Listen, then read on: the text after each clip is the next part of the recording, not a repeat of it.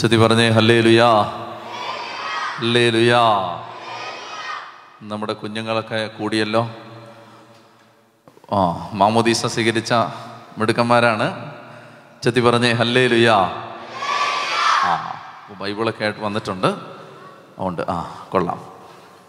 ഇപ്പം നമ്മൾ ചിന്തിച്ചുകൊണ്ടിരിക്കുന്നത് ദേശം പിടിച്ചെടുക്കണം എന്നാണ്. ദേശം പിടിച്ചെടുക്കാൻ ഇനി യുദ്ധതന്ത്രങ്ങളിലേക്ക് പ്രവേശിക്കുകയാണ്.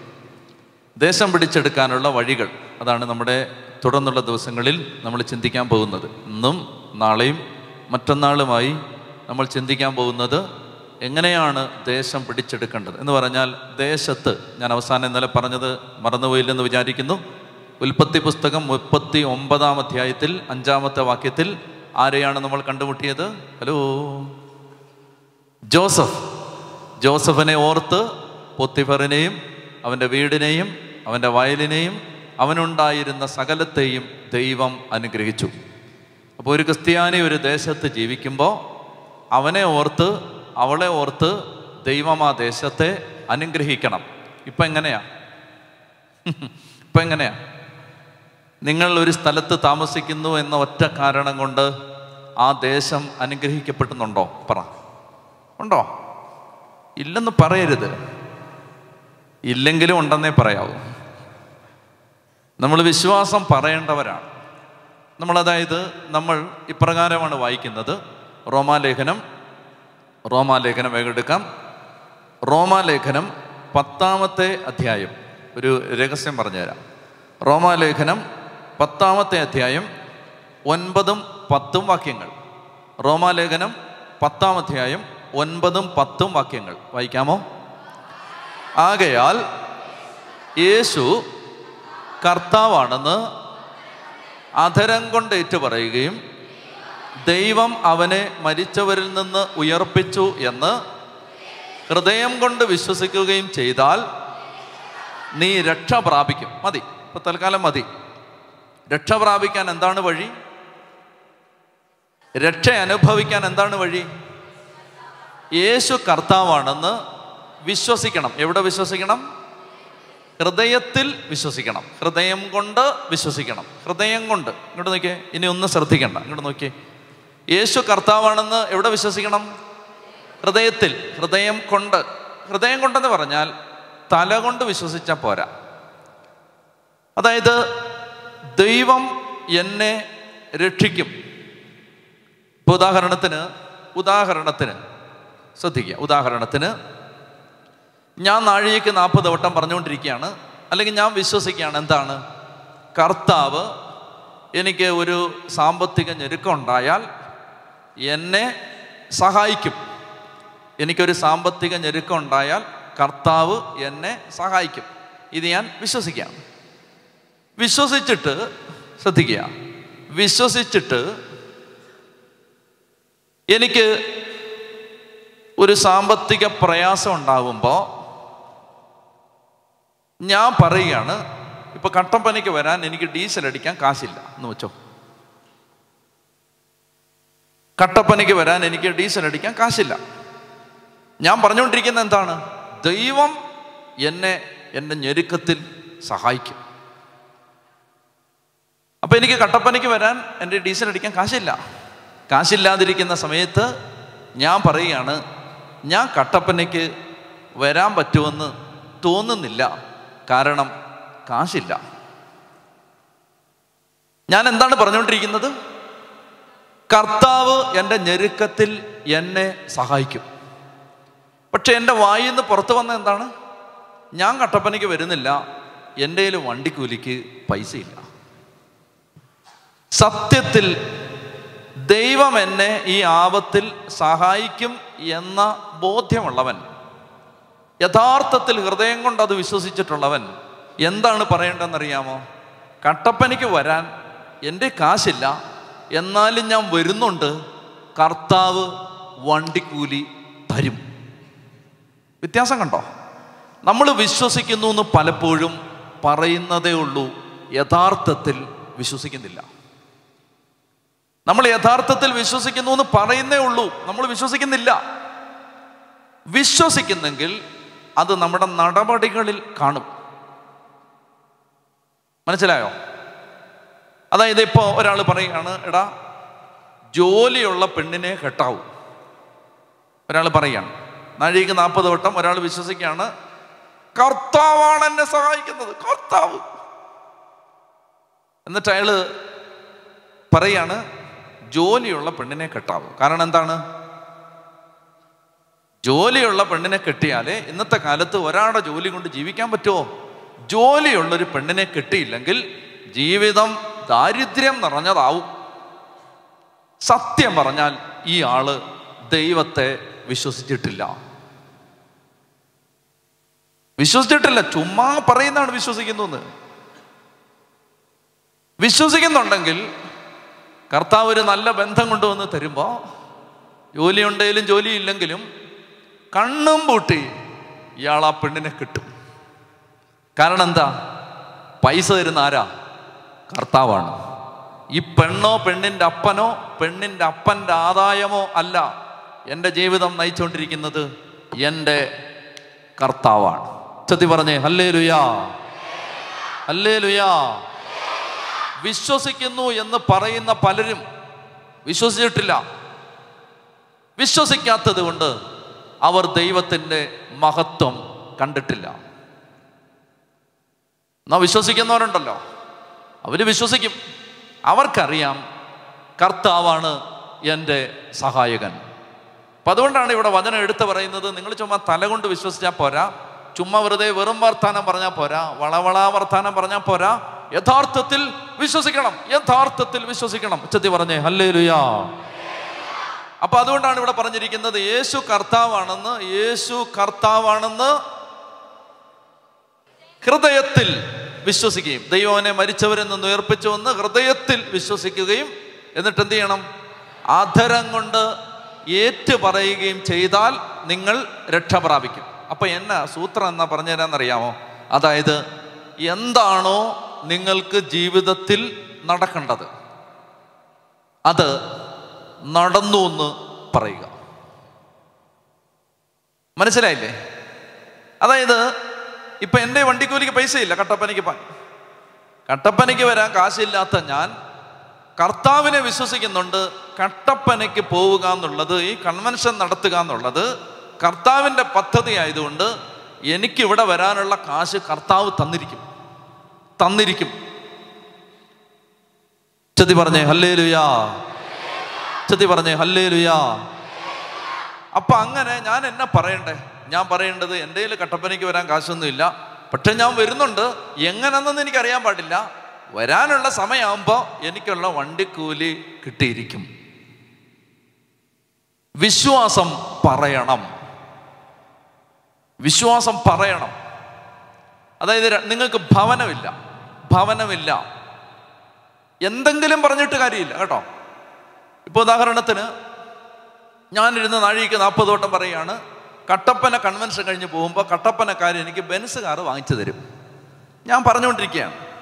ഞാൻ 10,000 തവണ പറഞ്ഞാലും 10 ലക്ഷം തവണ പറഞ്ഞാലും കട്ടപ്പനക്കാരുടെ സ്വഭാവം എനിക്ക് അറിഞ്ഞുകൂടെ? നിങ്ങൾ എന്തായാലും എനിക്ക് ബെൻസ് കാറൊന്നും വാങ്ങിച്ചു തരാൻ പോകണില്ല. ഞാൻ പറയുന്നത് എന്ത് പറഞ്ഞാലും നടക്കുമെന്നല്ല. ദൈവത്തിൻ്റെ ഹിതം വചനത്തിലൂടെ വെളിപ്പെടുത്തിയ കാര്യങ്ങളുണ്ട്, അത് പറയണം. എന്തെങ്കിലും പറഞ്ഞാലല്ല. ഇപ്പൊ ഞാൻ ജോസ്കോ ജുവലറിയുടെ മുതലാളിയായി മാറട്ടെ എന്നൊന്നും പറഞ്ഞാലും നടക്കാനൊന്നും പോകണില്ല. പുള്ളി അറിഞ്ഞാൽ നിങ്ങളെ ശരിയാക്കാനും സാധ്യതയുണ്ട്. അപ്പൊ എന്തെങ്കിലും പറഞ്ഞിട്ട് കാര്യമില്ല.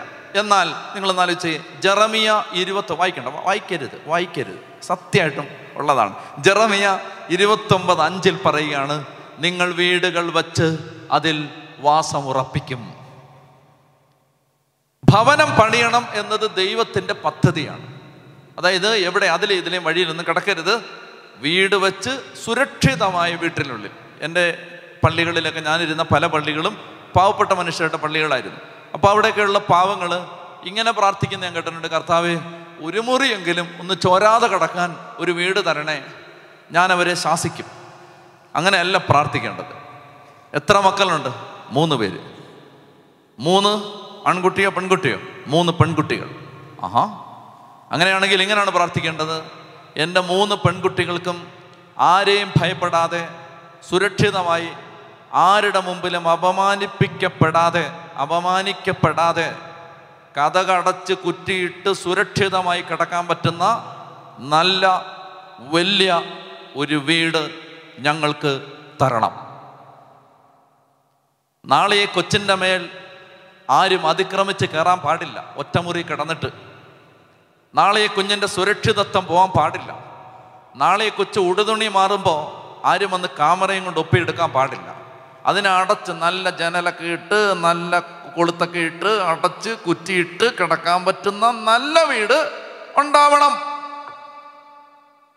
മനസ്സിലായോ? അവർക്ക് പറഞ്ഞേ ഹല്ലേലൂയാ. ദൈവത്തോട് ദാരിദ്ര്യം പറയരുത്. ദൈവത്തോട് പറയുമ്പോൾ ദൈവത്തിൻ്റെ മക്കളാണ്. അപ്പം അതുകൊണ്ട് ഭവനം, മനുഷ്യന് ഭവനം അത് അത്യാവശ്യമാണ്. വീട് വേണം. വാടക വീടുകളിൽ കഴിയരുത്. വീട് വേണം. സ്വന്തമായിട്ട് ഭവനം വേണം. ദൈവത്തിൻ്റെ പദ്ധതിയാണ് നിങ്ങളുടെ മക്കള് ആരെയും ഭയപ്പെടാതെ ജീവിക്കാൻ ഒരിത്തിരി മണ്ണ് നിങ്ങൾക്ക് വേണം. ആര് ഇറക്കി വിടാത്തൊരു സ്ഥലം നിങ്ങൾക്ക് വേണം. പെരുവഴിയിലേക്ക് നാളെ ഒരു ത്രിസന്ധ്യാ നേരത്ത്, ഒരു അപരാഹ്നത്തിൽ നിങ്ങളെ പെരുവഴിയിലേക്ക് ഇറക്കി വിടുന്നൊരവസ്ഥ ഉണ്ടാവാതെ നിങ്ങൾക്ക് കാല് ചവിട്ടി നിൽക്കാൻ ഒരിത്തിരി മണ്ണ് വേണം. അപ്പൊ ഇതൊക്കെ ദൈവം അപ്പനാണ്. ആ അപ്പൻ ഇതെല്ലാം തരും. ഇതെല്ലാം അപ്പൻ തരും. അപ്പൊ എന്നാ പറയേണ്ടതെന്നറിയാമോ? 2020 എനിക്ക് സ്വന്തമായി ഒരു വീട് എൻ്റെ അപ്പൻ തരും. ഇതാണ് വിശ്വാസം പറയുക എന്ന് പറഞ്ഞു. ഞാൻ എളുപ്പം മനസ്സിലാവാനുള്ള കാര്യമാണ് പറയുന്നത്. ഇതൊക്കെ ഭൗതിക കാര്യങ്ങൾ. ഇതുപോലെയാണ് ആത്മീയ കാര്യങ്ങൾ. എന്തെന്നറിയാമോ? ആത്മീയ കാര്യങ്ങൾ എങ്ങനെയാണ്? അതായത്, കർത്താവേ, അങ്ങ് എനിക്ക് മണിക്കൂറുകൾ പ്രാർത്ഥിക്കാനുള്ള അഭിഷേകം തരും. അങ്ങനെ എന്നെ വചനം പഠിക്കാൻ അങ്ങ് സഹായിക്കും. അങ്ങനെ പരിശുദ്ധാത്മാവിനെ ജ്വലിപ്പിച്ച് തരും. കർത്താവേ, അങ്ങൻ്റെ പാപം എടുത്തു മാറ്റും. ചെത്തി പറഞ്ഞേ ഹല്ലേലൂയാ, ഹല്ലേലൂയാ, ഹല്ലേലൂയാ. എൻ്റെ മേൽ ശാപത്തിന് അധികാരം ഇല്ല. 10 തവണ നട്ടലിനോടെ പറഞ്ഞാൽ പിന്നെ നിന്റെ മേൽ ശാപം ഇല്ല. കാരണം ശാപം ഈശോ എടുത്തു കഴിഞ്ഞു. ശാപം ഈശോ എടുത്തു കഴിഞ്ഞു. നമ്മെ ദൈവിക ജീവനിൽ പങ്കാളികളാക്കി. നമുക്ക് ദൈവം തന്നിരിക്കുന്ന ആ അവകാശം നമ്മൾ പറയണം. പോട്ടെ, സമയം മാറിപ്പോവാണ്. ഓക്കെ, എന്തോ ആവട്ടെ.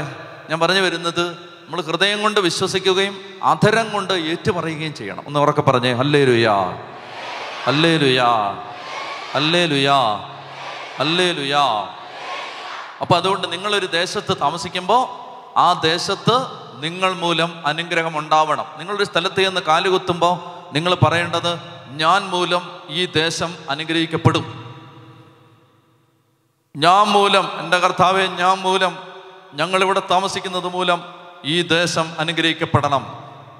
അപ്പം ഇതാണ് നമ്മുടെ വിളി. അതിനെക്കുറിച്ച് നമുക്ക് വ്യക്തത കിട്ടി എന്ന് ഞാൻ വിചാരിക്കുന്നു. അങ്ങനെയാണെങ്കിൽ നിയമാവർത്തന പുസ്തകം നമുക്ക് ഇനിയും പറഞ്ഞു തരുന്ന മറ്റൊരു പ്രധാനപ്പെട്ട പാഠം, എങ്ങനെയാണ് ദേശം പിടിച്ചെടുക്കേണ്ടത്. ഒരു കാര്യം ഞാൻ ഇന്നലെ പറഞ്ഞു. നമ്മുടെ കൂടെയുള്ളത്, നമ്മൾ നേരിടാൻ പോകുന്നത് അനാക്യമിൻ്റെ മക്കളെയാണെങ്കിലും നമ്മുടെ കൂടെയുള്ളത് അനാക്യമിനെ സൃഷ്ടിച്ച ദൈവമാണെന്ന് നമ്മൾ വിശ്വസിക്കണം. ചൊല്ലി പറഞ്ഞേ ഹല്ലേലൂയാ. അനേകം ആളുകളുടെ മനസ്സിൽ ഇങ്ങനെയാണ് ചിന്ത. ഇങ്ങോട്ട് നോക്കിയേ. അനേക ആളുകളുടെ മനസ്സിലുള്ള ചിന്ത, പിശാച് ദൈവത്തെക്കാളും വലിയവനാണ് എന്ന് ചിന്തിക്കുന്ന ആളുകളാണ്. പിശാച് ഒരു സൃഷ്ടി മാത്രമാണ്. ദൈവം ആരാണ്? ദൈവ സ്രഷ്ടാവാണ്. പിശാച് ഒരു സൃഷ്ടി മാത്രമാണ്. അധപ്പതിച്ച മാലാഖ മാത്രമാണ് പിശാച്. ആരാണ് ദൈവം? ദൈവം സ്രഷ്ടാവാണ്. 3-1 മാലാഖമാരാണ് അധപ്പതിച്ച് പിശാചുക്കളായി മാറിയത്. 3-2 മാലാഖമാർ അധപ്പതിക്കാതെ ഇവിടെ ഉണ്ട്. മനസ്സിലായോ? ഇത് തലയ്ക്കകത്ത് കയറണം. 3-1 മാലാഖമാരാണ് അധംപതിച്ച് പിശാചുക്കളായത്. അപ്പോ 3-2 മാലാഖമാർ അധംപതിക്കാതെ നല്ലവരായിട്ട് നമ്മുടെ കൂടെ ഉണ്ട് മാലാഖമാർ. അപ്പൊ അതുകൊണ്ട് നമ്മള് ഒരു കാര്യം മനസ്സിലാക്കിയിരിക്കേണ്ടത്, ദൈവത്തിൻ്റെ ശക്തി. ഇതാണ് പഴയ നിയമ ജനതയ്ക്ക് സംഭവിച്ച അബദ്ധം. അവർ ദൈവത്തിൻ്റെ ശക്തിയല്ല നോക്കിയത്. പിശാചിന്റെ ശക്തി അങ്ങനെ നോക്കിക്കൊണ്ടിരുന്നു. എന്നാ പറ്റി? മരണം വരെ നീ ഇങ്ങനെ പറഞ്ഞുകൊണ്ടിരിക്കും, പിശാചിന്റെ ശക്തി. എന്നാൽ നമ്മൾ മനസ്സിലാക്കിയിരിക്കേണ്ടത്, വായിച്ചേ 1 യോഹന്നാൻ 3:8, വേഗം വായിക്കാം. 1 യോഹന്നാൻ 3:8, പെട്ടെന്ന് വായിച്ചേ.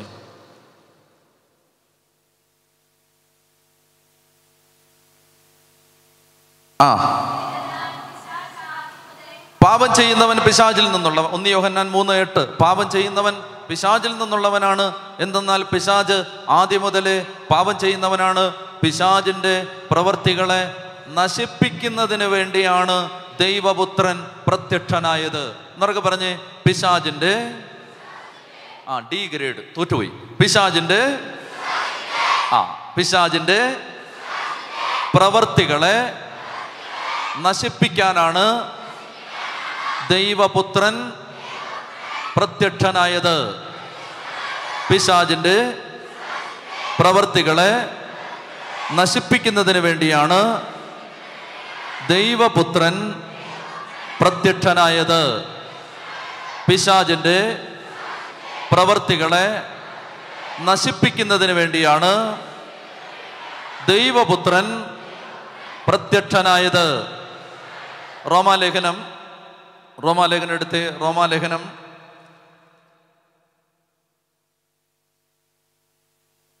16-ാം അധ്യായത്തിൽ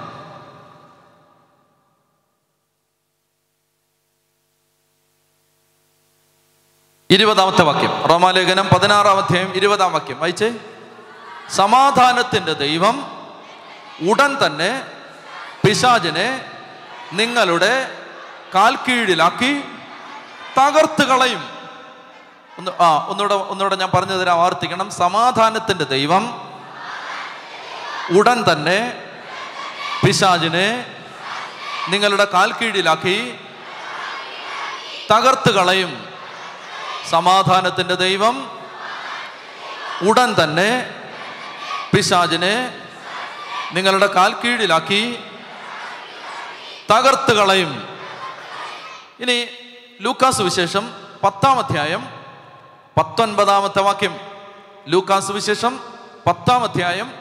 ഇത് പറഞ്ഞുകൊണ്ടിരിക്കുമ്പോൾ തന്നെ പിശാചിന്റെ പ്രവൃത്തികൾ അനേക കുടുംബങ്ങളിൽ നിന്ന് ഇപ്പൊ തന്നെ വിട്ടുപോയിക്കൊണ്ടിരിക്കുകയാണ്. അതുകൊണ്ട് വിശ്വാസത്തോടെ ഈ വചനം ഏറ്റുപറയണം. ഇത് പറഞ്ഞുകൊണ്ടിരിക്കുമ്പോൾ തന്നെ നമ്മളിലുള്ള പിശാചിന്റെ പ്രവർത്തനങ്ങൾ ഇല്ലാതാവുകയാണ്. അവർക്ക് പറഞ്ഞേ ഹല്ലേലൂയാ. ഉച്ചത്തിൽ വായിക്കുന്ന ലൂക്ക 10:19 വായിച്ചേ. ഇതാ പാമ്പുകളുടെയും തേളുകളുടെയും ശത്രുവിൻ്റെ സകല ശക്തികളുടെയും മീതെ ചവിട്ടി നടക്കാൻ നിങ്ങൾക്ക് ഞാൻ അധികാരം തന്നിരിക്കുന്നു, ഒന്നും നിങ്ങളെ ഉപദ്രവിക്കുകയില്ല. നിങ്ങൾ ആര് പറഞ്ഞതാണ് വിശ്വസിക്കുന്നത്? യേശു പറഞ്ഞതോ അതോ ലോകം പറഞ്ഞതോ? യേശു എന്താണ് പറഞ്ഞത്? ഇതാ പാമ്പുകളുടെയും തേളുകളുടെയും ശത്രുവിൻ്റെ സകല ശക്തികളുടെയും മീതെ ചവിട്ടി നടക്കാൻ ഞാൻ നിങ്ങൾക്ക് അധികാരം തന്നിരിക്കുന്നു, ഒന്നും നിങ്ങളെ ഉപദ്രവിക്കുകയില്ല. ഉച്ചത്തി പറഞ്ഞേ ഹല്ലേലൂയാ. എനിക്ക് വളരെയധികം സ്നേഹമുള്ള ഒരു സുവിശേഷകനായിരുന്നു റെയ്നാഡ് ബോങ്കെ. അദ്ദേഹം ഈ ഡിസംബർ 8-ന് മരിച്ചു. മാതാവിൻ്റെ അമലോത്ഭവ തിരുനാളിൽ മരിച്ചു. അദ്ദേഹം പ്രൊട്ടസ്റ്റന്റ് മിഷണറിയാണ്. പക്ഷേ അദ്ദേഹം വളരെ നല്ല ഒരു മനുഷ്യനായിരുന്നു. എന്ന് പറഞ്ഞാൽ ആരെയും ദുഷിക്കാത്ത, ഒരു സഭയെയും കുറ്റം പറയാത്ത അദ്ദേഹത്തിൻ്റെ ജോലി, അദ്ദേഹം ചെയ്തുകൊണ്ടിരുന്ന ജോലി ആഫ്രിക്കയിൽ അനേകം ആളുകളെ കർത്താവിലേക്ക് കൊണ്ടുവന്ന ആളാണ്. അപ്പോൾ ഈ റെയ്നാഡ് ബോങ്കെ അദ്ദേഹത്തിൻ്റെ സുവിശേഷ മീറ്റിങ്ങുകളിൽ ലക്ഷക്കണക്കിന് ആളുകൾ വരുമായിരുന്നു. ഡിസംബർ 8-ന് മരിച്ചു. അമലോത്ഭവ തിരുനാൾ. റെയ്നാഡ് ബോങ്കെ മാതാവ് കൊണ്ടുപോയതാണ്. മാതാവായിരിക്കും വന്നത്. അന്ന് അദ്ദേഹം മരിച്ചിങ്ങനെ ആത്മാവ് ഇങ്ങനെ എടുക്കപ്പെടുന്ന സമയത്ത് ഇതാ അമ്മ വന്ന് നിൽക്കുന്നു. അയ്യോ, വലിയ പശ്ചാത്താപം തോന്നിക്കാണ്. ജീവിതകാലം മുഴുവൻ ഈ അമ്മയെ ഒന്ന് സ്നേഹത്തോടെ വിളിക്കാൻ പറ്റിയില്ലല്ലോ എന്ന് വലിയ പശ്ചാത്താപം തോന്നിയിട്ടുണ്ടാവും. എന്തായാലും അമ്മ വരും അല്ലേ? അമ്മ വരും. പുത്രൻ്റെ നാമം പറഞ്ഞ ഒരാളല്ലേ, അമ്മ വരും. അപ്പോൾ ഏതായാലും അങ്ങനെ ഈ റെയ്നാഡ് ബോങ്കെ ഒരിക്കൽ നൈജീരിയയിലെ ഒരു കുഗ്രാമത്തിൽ ഒരു മലയോര പ്രദേശത്ത് അദ്ദേഹം സുവിശേഷം പറയുകയാണ്. അപ്പോൾ അവിടുത്തെ പ്രത്യേകത, അവിടെ ഒത്തിരി പിശാചുക്കളും മന്ത്രവാദികളും പിശാചിൻ്റെ പ്രവർത്തകരും പിശാചിൻ്റെ സേവകരും സാധാ സേവക്കാരും എല്ലാം ഉള്ള സ്ഥലമാണ്. അപ്പോൾ ആ സ്ഥലത്ത് സുവിശേഷ വേല ചെയ്യാൻ പൊതുവെ ആളുകൾ ധൈര്യപ്പെട്ടില്ല. അവിടെ സുവിശേഷ വേല ആരെങ്കിലും ചെയ്താൽ അവരൊക്കെ എന്തെങ്കിലുമൊക്കെ പ്രയാസം ഉണ്ടായിട്ട് അവിടുന്ന് പോവുകയാണ് പതിവ്. ഭയമുള്ളിൽ കിടക്കുന്നത് കൊണ്ടാണ്. ഏതായാലും ഇദ്ദേഹം അവിടേക്ക് ചെന്നു. അദ്ദേഹത്തിൻ്റെ വണ്ടിയിലിരുന്ന്, വൈകുന്നേരമാണ് അദ്ദേഹത്തിൻ്റെ ശുശ്രൂഷ. 30,000 പേരിരിക്കാവുന്ന വലിയ ഒരു ടെൻറ്റ് അദ്ദേഹം കിട്ടിയിട്ടുണ്ട്. 30,000 പേർക്ക് ഇരിക്കാം, വലിയൊരു ടെൻറ്റ്. അപ്പോൾ 30,000 പേരെ അക്കമഡേറ്റ് ചെയ്യാവുന്ന ഈ വലിയ ടെൻറ്റ് ഭയങ്കര കാറ്റടിക്കാൻ തുടങ്ങി. അന്ന് ഉച്ചയ്ക്ക് ഒരു മന്ത്രവാദി റെയ്നാഡ് ബോങ്കയുടെ അടുത്ത് വന്നിട്ട് പറഞ്ഞു, ബോങ്കെ, ഇവിടെ അനേകം ആളുകൾ ഈ യേശുവിൻ്റെ സുവിശേഷം പറയാൻ വന്നിട്ടുണ്ട്. ഇവിടെയുള്ള മലഭൂതങ്ങൾ അവരിളകും, ഇളകിയിട്ട് ഈ ടെൻ്റെല്ലാം അടിച്ചു കളയും. അതുകൊണ്ട് മര്യാദയ്ക്ക് പറയുകയാണ്, മര്യാദയ്ക്ക് നേരത്തെ സ്ഥലം വിടുന്നതാണ് നല്ലത്. അദ്ദേഹം പറഞ്ഞു, നമുക്ക് നോക്കാമെന്ന് പറഞ്ഞു. നമുക്ക് നോക്കാം. എന്തോ ആവട്ടെ, വൈകുന്നേരം ആയപ്പോഴേക്കും കാറ്റടിക്കാൻ തുടങ്ങി, ഭയങ്കര കാറ്റ്. അത് കഴിഞ്ഞ് കോരിച്ചൊരിയുന്ന പേമാരി. ടെൻ്റ് ഉണ്ടാക്കിയ ആളുകൾ ഓടി വന്നിട്ട് പറഞ്ഞു, ഇതാ ടെൻ്റ് മുഴുവൻ വെള്ളം നിറഞ്ഞ് അതിൻ്റെ കാലെല്ലാം ചരിഞ്ഞ് ടെൻ്റ് ഇതാ ഇനിയും ശക്തമായിട്ട് ഈ കാറ്റും മഴയും തുടർന്നാൽ ടെൻ്റ് പൊളിഞ്ഞ് ആളുകളുടെ തല വീഴും. ബോങ്കെ അദ്ദേഹം ഇരുന്ന സ്ഥലത്ത് നിന്ന് വെളിയിലേക്ക് ഇറങ്ങി ആകാശത്തേക്ക് കൈ നീട്ടിയിട്ട് അദ്ദേഹം ഇങ്ങനെ പറഞ്ഞു, സാത്താനെ, നീ കേൾക്കാനാണ് ഞാൻ ഈ പറയുന്നത്. സാത്താൻ, ഹലോ, നീ കേൾക്കാൻ വേണ്ടിയിട്ടാണ് ഞാൻ ഈ പറയുന്നത്. സാത്താൻ, നീ കേൾക്കുന്നുണ്ടോ? നീ കേൾക്കണം. നീ കാറ്റടിച്ച് ഈ മഴ പെയ്യിച്ച് ഈ 30,000 പേരിരിക്കുന്ന ടെന്റ് തകർത്താൽ, നീ നോയിക്കോ, ഞാൻ 1,00,000 പേരെ ഇരുത്താവുന്ന ടെന്റ് കെട്ടി ഇവിടെ സുവിശേഷം പറയും. ഹല്ലേലൂയ. അല്പസമയം കഴിയുമ്പോൾ കാറ്റ് നിലച്ചു, മഴ നിന്നു.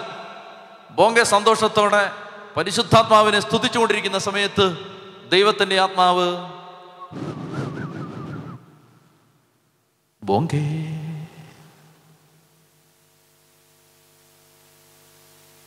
കർത്താവേ, സാത്താൻ വരണ്ട് ഓടിയിട്ടുണ്ട്, കർത്താവേ. ബോങ്കെ, നീ എന്താ ചെയ്തത്? നീ സാത്താനുമായി ഒരു കരാറുണ്ടാക്കിയോ? ദൈവമേ, എന്താ ഇവൻ ചെയ്തത്? ഹലോ സാത്താനെ, നീ കേൾക്കുന്നുണ്ടോ? നീ കാറ്റടിച്ച് ഈ ടെന്റ് തകർത്താൽ ഞാൻ 1,00,000 പേരുടെ ടെന്റ് ഉണ്ടാക്കും. അതുകൊണ്ട് മര്യാദയ്ക്ക് വിട്ടോണം. എന്താണ് സാത്താനുമായി ഒരു എഗ്രിമെന്റ്? ദൈവമേ, ഞാൻ അത്രയും ചിന്തിച്ചില്ല, കർത്താവേ. എന്നാ വേഗം ഇറങ്ങി ബാക്കി പറയാൻ പറഞ്ഞു. ബോങ്ക ഇറങ്ങി എന്നിട്ട് പറഞ്ഞു, സാത്താനെ, എനിക്കൊരു ചെറിയ മിസ്റ്റേക്ക് പറ്റിയിട്ടുണ്ട്. നീ കേൾക്കുന്നുണ്ടോ? നീ കാറ്റടിച്ച്, നീ പേമാരി പെയ്യിപ്പിച്ച് 30,000 പേരിരിക്കുന്ന ഈ ടെന്റ് തകർത്താലും തകർത്തില്ലെങ്കിലും ഞാൻ 1,00,000 പേരുടെ ടെന്റ് ഉണ്ടാക്കി ഇവിടെ സുവിശേഷം പറഞ്ഞിരിക്കും. അവർക്ക് പറഞ്ഞേ ഹല്ലേലൂയ. അതായിരുന്നു മനുഷ്യൻ. മനസ്സിലായോ? എനിക്ക് ഭയങ്കര ഇഷ്ടമായിരുന്നു ഈ മനുഷ്യനെ, ഭയങ്കര മനുഷ്യൻ. അദ്ദേഹം വിശ്വസിച്ചിരുന്നത് സാത്താന്റെ ശക്തിയിലല്ല, ദൈവത്തിന്റെ ശക്തിയിലാണ്. അതുകൊണ്ട് അനാക്യമിന്റെ മക്കൾ അവിടെയുണ്ട്. അവിടെ മന്ത്രവാദമുണ്ട്, ഞങ്ങൾ താമസിക്കുന്ന സ്ഥലത്ത് കൂടോത്രമുണ്ട്, ഞങ്ങൾ താമസിക്കുന്ന സ്ഥലത്ത് പിശാചുണ്ട്, ഞങ്ങൾ താമസിക്കുന്ന സ്ഥലത്ത് അവിടെ ആ പൂജയുണ്ട്, ഈ പൂജയുണ്ട്, അവിടെ ആഭിചാരം ചെയ്തിട്ടുണ്ട്. നാണമില്ല നിനക്ക്? നാണം. നിന്റെ ഉള്ളിലിരിക്കുന്നവൻ കൂടോത്രക്കാരനേക്കാൾ വലിയവനാണ്. ചെത്തി പറഞ്ഞേ ഹല്ലേലൂയാ, ഹല്ലേലൂയാ, ഹല്ലേലൂയാ. ഞങ്ങളുടെ ധ്യാന കേന്ദ്രത്തിന് അടുത്തും അകലെയും പറമ്പിലും ഒക്കെ കൂടോത്രം കൊണ്ടുവന്നിടും. എല്ലായിടത്തും ഉണ്ട് ഇത് ആളുകൾ എങ്ങനെയുള്ളവർ എന്ന് വെച്ചാൽ എന്തിനാണ് അവിടെ ഇങ്ങനെ ഇഷ്ടംപോലെ ആളുകൾ വരുന്നതും ഒന്നും പല ആളുകൾക്കും സഹിക്കില്ല. അപ്പം അങ്ങനെ വരുമ്പോഴേക്കും അറിവില്ലാത്തത് കൊണ്ടാണ് നമ്മളവരെ പിന്നെയും സ്നേഹിക്കുന്നു. പക്ഷേ അവരെന്ത് ചെയ്യും? അവരിങ്ങനെ കൊണ്ട് കൂടോത്രം. എനിക്ക് ആദ്യമൊന്നും ഞാൻ അങ്ങനെയൊക്കെ ഇവിടെയൊക്കെ കൊണ്ടുവന്ന് ഇടുമോ എന്നൊക്കെ ഞാൻ വിചാരിച്ചിരുന്നു. ചില സഹോദരങ്ങൾ വന്നിരുന്ന് മധ്യസ്ഥം പ്രാർത്ഥിച്ചിട്ട് എൻ്റെ അടുത്ത് പറയും, അച്ഛാ ദേ അവിടെ കൂടോത്രം ഇട്ടിട്ടുണ്ട്. അപ്പം ഞാൻ ഒരിക്കൽ ഇത് പരിശോധിക്കാൻ വേണ്ടി ഇത് ശരിയാണോ, അങ്ങനെയൊക്കെ ഉണ്ടോ, കൂടോത്രം അവിടെ കിടപ്പുണ്ടോ എന്ന് അറിയാൻ വേണ്ടി ഞാൻ നോക്കിയപ്പോൾ ഈ പറഞ്ഞ സാധനം അവിടെ കിടപ്പുണ്ട്. വേറൊരിടത്തിരുന്ന ഒരാൾ പറയുകയാണ്, അച്ഛാ അവിടെ ഇങ്ങനെ ഒരു സാധനം ഇട്ടിട്ടുണ്ട്, വൈകുന്നേരം ഇങ്ങനെ ഒരാൾ വന്നിട്ടുണ്ട്, അതവിടെ ഇട്ടിട്ടുണ്ട്. വേറൊരു സ്ഥലത്തിരുന്ന് പറയുകയാണ്. അങ്ങനെയൊക്കെ കർത്താവ് കാണിച്ചു കൊടുക്കുന്നതാണ്. പോട്ടെ. പിന്നീട് പല സന്ദർഭങ്ങളിലും കൂടോത്രം ഇട്ടതിനെ കുറിച്ചുള്ള സൂചനകൾ എനിക്ക് കിട്ടിയിട്ടുണ്ട്. ഞാൻ അവിടെയുള്ളവരോട് ഒരു കാര്യം പറഞ്ഞിട്ടുണ്ട്, നമ്മുടെ പറമ്പിൽ കൂടോത്രം കിടന്നാൽ ഒരിക്കലും അത് എടുക്കരുത്. ഒരിക്കലും അത് എടുക്കരുത്. എന്തുകൊണ്ട് എടുക്കരുത്? അതായത് ഈ കൂടോത്രത്തിന് കർത്താവിൻ്റെ ഒരു ശുശ്രൂഷയെ തകർക്കാൻ പറ്റില്ലെന്ന് ഈ കൂടോത്രമിട്ടവൻ അറിയാൻ വേണ്ടി ലോകാവസാനം വരെ അതവിടെ കിടക്കട്ടെ. ഈ കൂടോത്രം ഇട്ടവൻ ഇടയ്ക്കിടയ്ക്ക് എൻ്റെ കൂടോത്രം അവിടെ ഉണ്ടോ എന്ന് നോക്കുമ്പോൾ അതവിടെ സുരക്ഷിതമായിട്ടുണ്ട്. പക്ഷെ ധ്യാന കേന്ദ്രം വെച്ചടി കയറുകയാണ്. ഉറക്കെ പറഞ്ഞേ ഹല്ലേലൂയാ. അതായത് നമ്മൾ മനസ്സിലാക്കിയിരിക്കേണ്ടത്, ഒരു കൂടോത്രത്തിനും നീ സ്വീകരിക്കുന്നത് യേശുക്രിസ്തുവിൻ്റെ ശരീരവും രക്തവുമാണെന്ന് നീ വിശ്വസിച്ചിട്ടുണ്ടെങ്കിൽ നിന്നെ തൊടാൻ മാത്രം ധൈര്യമുള്ള ഒരാഭിചാരകനും ഈ ലോകത്ത് പിറന്നിട്ടില്ല, പിറക്കത്തില്ല, ജീവിച്ചിരിപ്പില്ല. നിങ്ങളിത് മനസ്സിലാക്കണം. സുവിശേഷകര്, എനിക്കറിയാവുന്ന പല ആളുകളും ശുശ്രൂഷ ചെയ്യുന്ന സ്ഥലത്ത് കൺവെൻഷൻ വേദികളിൽ കൂടോത്രക്കാർ വരും, മന്ത്രവാദികൾ വരും, എന്നിട്ട് അവർ മന്ത്രം ചെയ്യും. എന്നാ സംഭവിക്കുന്നറിയാമോ? എനിക്കറിയാവുന്ന ഒരു ശുശ്രൂഷകന്റെ ശുശ്രൂഷയിൽ ഇതുപോലെ ഒരു സ്ഥലത്ത്, വലിയ ദുർമന്ത്രവാദികളുടെ സ്ഥലത്ത് ശുശ്രൂഷ ചെയ്തുകൊണ്ടിരിക്കുന്ന സമയത്ത് 4 മന്ത്രവാദികളെ വിട്ടവർ, 4 മന്ത്രവാദികൾ. എന്നിട്ട് പറഞ്ഞു അവനെ അടിച്ചിടാൻ പറഞ്ഞു. അവൻ കാരണം ഇവിടെ ഇഷ്ടം പോലെ ആളുകൾ ക്രിസ്തീയ വിശ്വാസത്തിലേക്ക് പോവാണ്. അവനെ അടിച്ചിടാൻ വേണ്ടി 4 പേരെ. ഈ മനുഷ്യൻ ഇങ്ങോട്ട് സ്റ്റേജിൽ കയറിയിട്ട് ഹല്ലേലൂയാ എന്ന് പറഞ്ഞു. ഹല്ലേലൂയാ. എന്താ സംഭവിച്ചെന്നറിയാമോ? വെട്ടിയിട്ട വാഴ പോലെ 4 മന്ത്രവാദി നിലത്ത്. അതിലൊരു മന്ത്രവാദി അവസാനം വന്ന് സാക്ഷ്യപ്പെടുത്തുകയാണ്, ഞങ്ങളിങ്ങനെ 4 പേരുണ്ട്, 3 എണ്ണം ഇവിടെ കിടപ്പുണ്ട്, ഞാനിപ്പോൾ എഴുന്നേറ്റ് വന്നാന്ന് പറഞ്ഞു. അവർക്ക് പറഞ്ഞേ ഹല്ലേലൂയാ. നിങ്ങൾ മനസ്സിലായോ? ബന്ധിച്ചിട്ടില്ല, ഡെലിവറൻസ് പറയും ചൊല്ലിയിട്ടില്ല, സ്റ്റേജിലോട്ട് കയറി വന്നിട്ട് ഹല്ലേലൂയാ എന്ന് പറയുമ്പോൾ തീർന്നു അവന്റെ വെടി. നിങ്ങൾ എന്താണ്, നിങ്ങൾ ആരിലാണ് വിശ്വസിക്കുന്നത്? സർവപ്രപഞ്ചവും സൃഷ്ടിച്ച ദൈവത്തിലോ അതോ ആഭിചാരത്തിന്റെ ശക്തിയിലോ? നിങ്ങൾ അനാക്യമുകളിലാണോ വിശ്വസിക്കുന്നത്? പറ. അതോ ദൈവത്തിലോ? ദൈവത്തിൽ. അപ്പൊ അങ്ങോട്ട് നിന്ന് തൻ്റെ ഇടത്തോടെ പറയണം, എൻ്റെ ഈ മണ്ണിൽ കൂടോത്രം ഉണ്ടെന്ന് ഒരു പ്രാർത്ഥനക്കാരൻ പറയുന്നു. Okay, right, very good. ഉണ്ടാവാം, ഇല്ല ഇരിക്കാം. പക്ഷേ എൻ്റെ കർത്താവിനെയും ഭക്ഷിച്ചിട്ടാണ് ഞാൻ ഈ മണ്ണിൽ കാല് ചവിട്ടിയിരിക്കുന്നത്. കൂടോത്രത്തിന്റെ ശക്തി നിർവീര്യമായി പോയി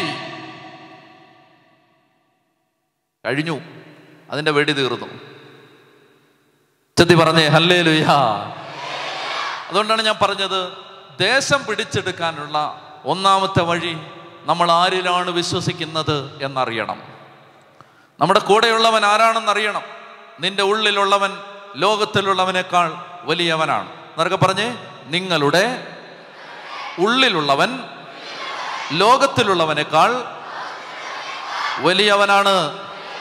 അതുകൊണ്ട് എൻ്റെ കുഞ്ഞുമക്കളെല്ലാം ഇത് വിശ്വസിച്ചോണം. നിങ്ങളുടെ ഉള്ളിലുള്ളവൻ ലോകത്തിലുള്ളവനേക്കാൾ വലിയവനാണ്.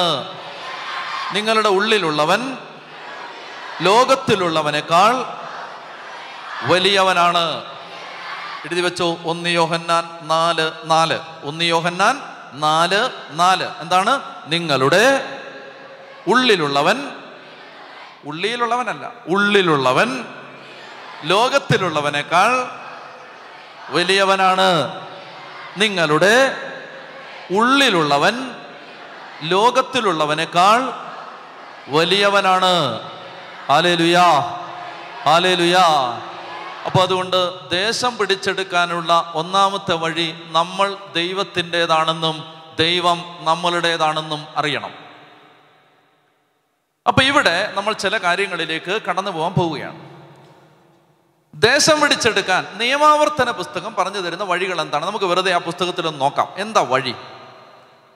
ദേശം പിടിച്ചെടുക്കുന്നതിന് മാർഗരേഖയായി മോശ പറയുന്ന നിർദ്ദേശങ്ങളിൽ ഏറ്റവും പ്രധാനപ്പെട്ട നിർദ്ദേശം വായിക്കാം. ഏറ്റവും പ്രധാനപ്പെട്ട നിർദ്ദേശം നിയമാവർത്തന പുസ്തകം 6-ാമത്തെ അധ്യായം 4-ാമത്തെ വാക്യം. നിയമാവർത്തന പുസ്തകം 6-ാമത്തെ അധ്യായം 4-ാമത്തെ വാക്യം. നിയമാവർത്തനം 6-ാം അധ്യായം 4-ാമത്തെ വാക്യം വായിച്ചേ. നിയമാവർത്തനം 6:4 ഉച്ചത്തി വായിച്ചേ. ഇസ്രായേല് കേൾക്കുക, നമ്മുടെ ദൈവമായ കർത്താവ് ഒരേ ഒരു കർത്താവാണ്. നിങ്ങളുടെ ദൈവമായ കർത്താവിനെ പൂർണ്ണ ഹൃദയത്തോടും പൂർണ്ണാത്മാവോടും പൂർണ്ണ ശക്തിയോടും കൂടെ സ്നേഹിക്കണം. മതി. നിങ്ങൾ എന്നെ ശ്രദ്ധിക്കുക. പൊന്നാണ് ഞാൻ പറഞ്ഞു തരാൻ പോകുന്നത്. തങ്കമാണ്, മുത്താണ്. മുത്ത്.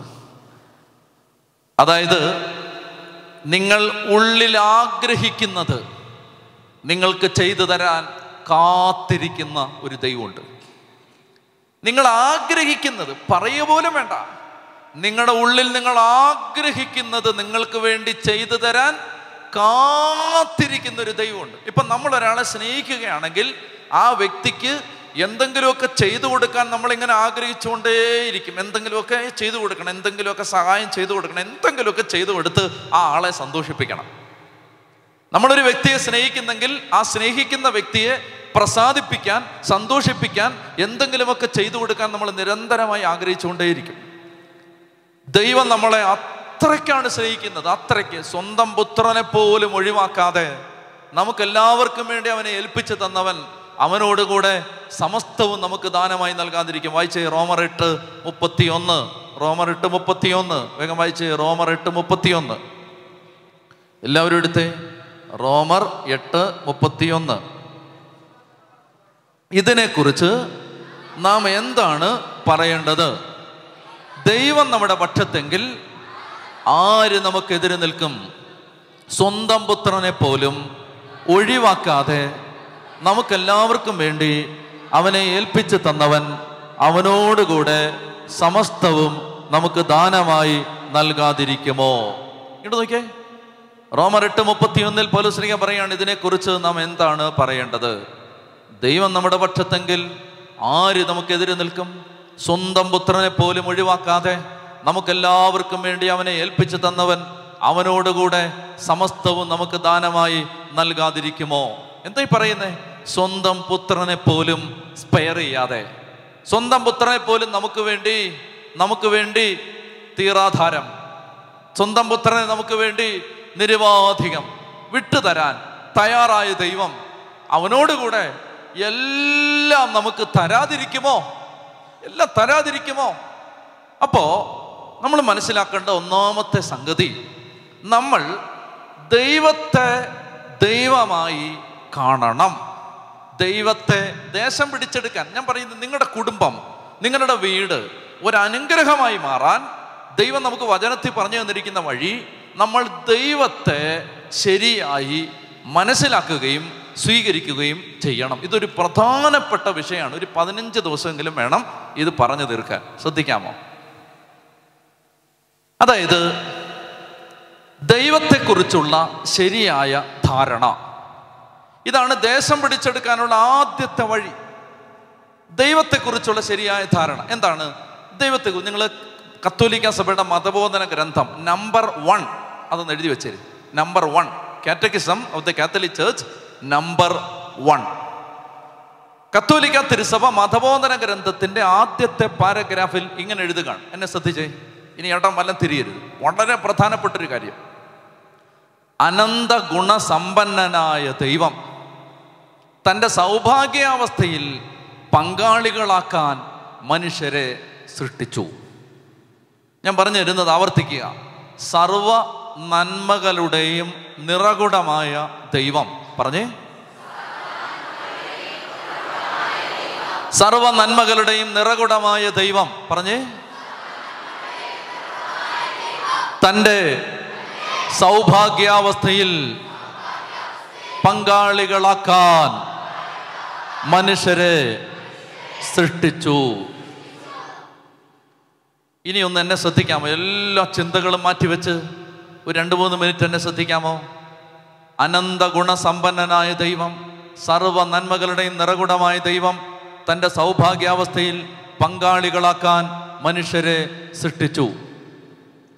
മനുഷ്യനെ ദൈവം സൃഷ്ടിച്ചത് ദൈവത്തിൻ്റെ സർവ നന്മകളിലും ദൈവത്തിൻ്റെ സൗഭാഗ്യാവസ്ഥയിലും പങ്കുകാരാക്കുന്നതിന് വേണ്ടിയാണ്. പിതാവ്, പുത്രൻ, പരിശുദ്ധാത്മാവ്. ക്രൈസ്തവൻ ദൈവമെന്ന് വിളിക്കുന്ന ആ ദൈവം ത്രിയേക ദൈവമാണ്. ത്രിയേക ദൈവം, പിതാവ്, പുത്രൻ, പരിശുദ്ധാത്മാവ്. സത്തയിലും സാരാംശത്തിലും സമനായിരിക്കുന്ന ഒരു ദൈവം, 3 വ്യക്തികൾ, പിതാവ്, പുത്രൻ, പരിശുദ്ധാത്മാവ്. ഇപ്പൊ ചില ആളുകൾ നിങ്ങളോട് ചോദിക്കും, നിങ്ങൾ ദൈവത്തിൽ 3 വ്യക്തികളുണ്ടെന്ന് പറയുന്നു. ദൈവത്തിൽ 3 വ്യക്തികൾ ഉണ്ടായേ പറ്റൂ. കാരണം എന്തെന്നറിയാമോ? കാരണം ദൈവം സ്നേഹമാണെങ്കിൽ, ആ സ്നേഹം ആരെങ്കിലും സ്നേഹിച്ചുകൊണ്ടേയിരിക്കണം. ആ സ്നേഹത്തിന് ഓബ്ജക്റ്റായിട്ട് ആരെങ്കിലും വേണം. ഇപ്പൊ ഞാൻ പറയാണ്, ഞാൻ സ്നേഹമാണ് എന്ന് പറഞ്ഞാൽ ഇങ്ങനെ അങ്ങ് ഇരുന്നാൽ മതിയോ? ഞാൻ പറയാണ്, കട്ടപ്പനക്കാരെ, ഹലോ, ഞാൻ സ്നേഹമാകുന്നു, ഇങ്ങനെ നിൽക്കുകയാണ് ഞാൻ സ്നേഹമാകുന്നു. സ്നേഹം അങ്ങനെ കരിങ്കല്ല് പോലെ ഇരുന്നാൽ പോരാ. നിങ്ങൾ സ്നേഹമാണെങ്കിൽ ആ സ്നേഹം ആരെങ്കിലും സ്നേഹിച്ചുകൊണ്ടേയിരിക്കണം. ആ സ്നേഹം ആരെങ്കിലും സ്നേഹിച്ചുകൊണ്ടേയിരിക്കണം. ദൈവം എന്ന് പറഞ്ഞാൽ ഇൻഫിനിറ്റ് ആണ്. ദൈവം എന്ന് പറഞ്ഞാൽ അനന്ത നന്മയാണ്, അനന്തതയാണ്. അനന്തത, ഇൻഫിനിറ്റ്. ആ ദൈവത്തിന് ലോക്കലായിട്ട് ആരെയും സ്നേഹിക്കാൻ പറ്റില്ല. ആ ദൈവത്തിന് ആ സ്നേഹം അതുപോലെ സ്വീകരിക്കുന്ന ആരെങ്കിലുമേ സ്നേഹിക്കാൻ പറ്റൂ. മനസ്സിലായോ?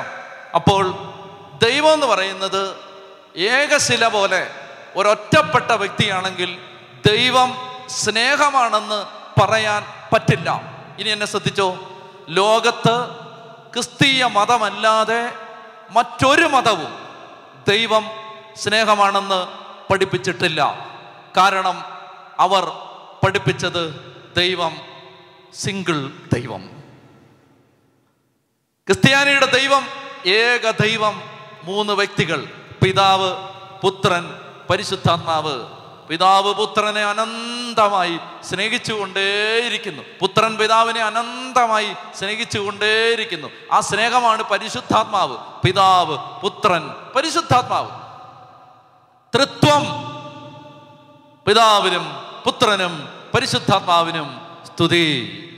സ്നേഹത്തിന് സ്തുതി എന്നാണ് അതിൻ്റെ അർത്ഥം. സ്നേഹത്തിന് സ്തുതി. സ്നേഹമേ സ്തുതി. അങ്ങനെ പിതാവ് പുത്രനെയും, പുത്രൻ പിതാവിനെയും, പിതാവ് പരിശുദ്ധാത്മാവിനെയും, പരിശുദ്ധാത്മാവ് പുത്രനെയും പിതാവിനെയും ഇങ്ങനെ അനന്തമായി, അനന്തമായി സ്നേഹിച്ചുകൊണ്ടിരിക്കുന്ന സമയത്ത് ആ ദൈവം പറയുകയാണ്, ഈ സ്നേഹം നമുക്ക് ആർക്കെങ്കിലും പങ്കുവെച്ചു കൊടുക്കാം. സ്നേഹത്തിന് അങ്ങനെ ഒരു പ്രത്യേകതയുണ്ട്. സ്നേഹം ഇങ്ങനെ കൊടുത്തോണ്ടേയിരിക്കും. അപ്പോഴാണ് ഉൽപ്പത്തി പുസ്തകത്തിൽ നമ്മൾ വായിക്കുന്നത്, നമുക്ക് നമ്മുടെ ഛായയിലും സാദൃശ്യത്തിലും മനുഷ്യനെ സൃഷ്ടിക്കാം. നമുക്ക് നമ്മുടെ ഛായയിലും സാദൃശ്യത്തിലും മനുഷ്യനെ സൃഷ്ടിക്കാം. അങ്ങനെ നിങ്ങളിത് മനസ്സിലാക്കുക. അങ്ങനെ ദൈവത്തെക്കുറിച്ച് നിങ്ങൾ ശരിക്കും മനസ്സിലാക്കണം. അല്ലാതെ കോടാലിയുമായിട്ട് 1962 ഫെബ്രുവരി 28 ഉച്ചയ്ക്ക് 2:30 നിങ്ങൾ ചെയ്ത തെറ്റിന് 2019 ഡിസംബർ 10 നിങ്ങളെ വെട്ടാനിരിക്കുന്ന ഒരു ദൈവം അല്ല ക്രിസ്ത്യാനിയുടെ ദൈവം. ക്രിസ്ത്യാനിയുടെ ദൈവം എന്ന് പറയുന്നത്, എനിക്ക് എൻ്റെ മക്കളെ സ്നേഹിക്കണം. എൻ്റെ മക്കളാണത്, മക്കള്. അങ്ങനെ സർവഗുണ സമ്പന്നനായ ദൈവം തൻ്റെ സ്നേഹത്തിലും ജ്ഞാനത്തിലും സൗഭാഗ്യാവസ്ഥയിലും പങ്കാളികളാക്കാനാണ് നമ്മളെ സൃഷ്ടിച്ചത്. വായിക്കാം, യോഹന്നാൻ 10:10.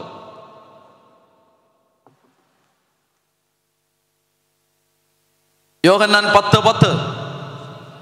കള്ളൻ വരുന്നത് മോഷ്ടിക്കാനും കൊല്ലാനും നശിപ്പിക്കാനുമാണ്. എന്നോട് പറഞ്ഞേ, കള്ളൻ വരുന്നത് മോഷ്ടിക്കാനും കൊല്ലാനും നശിപ്പിക്കാനുമാണ്. എന്നോട് പറഞ്ഞേ, കള്ളൻ വരുന്നത് മോഷ്ടിക്കാനും കൊല്ലാനും നശിപ്പിക്കാനുമാണ്.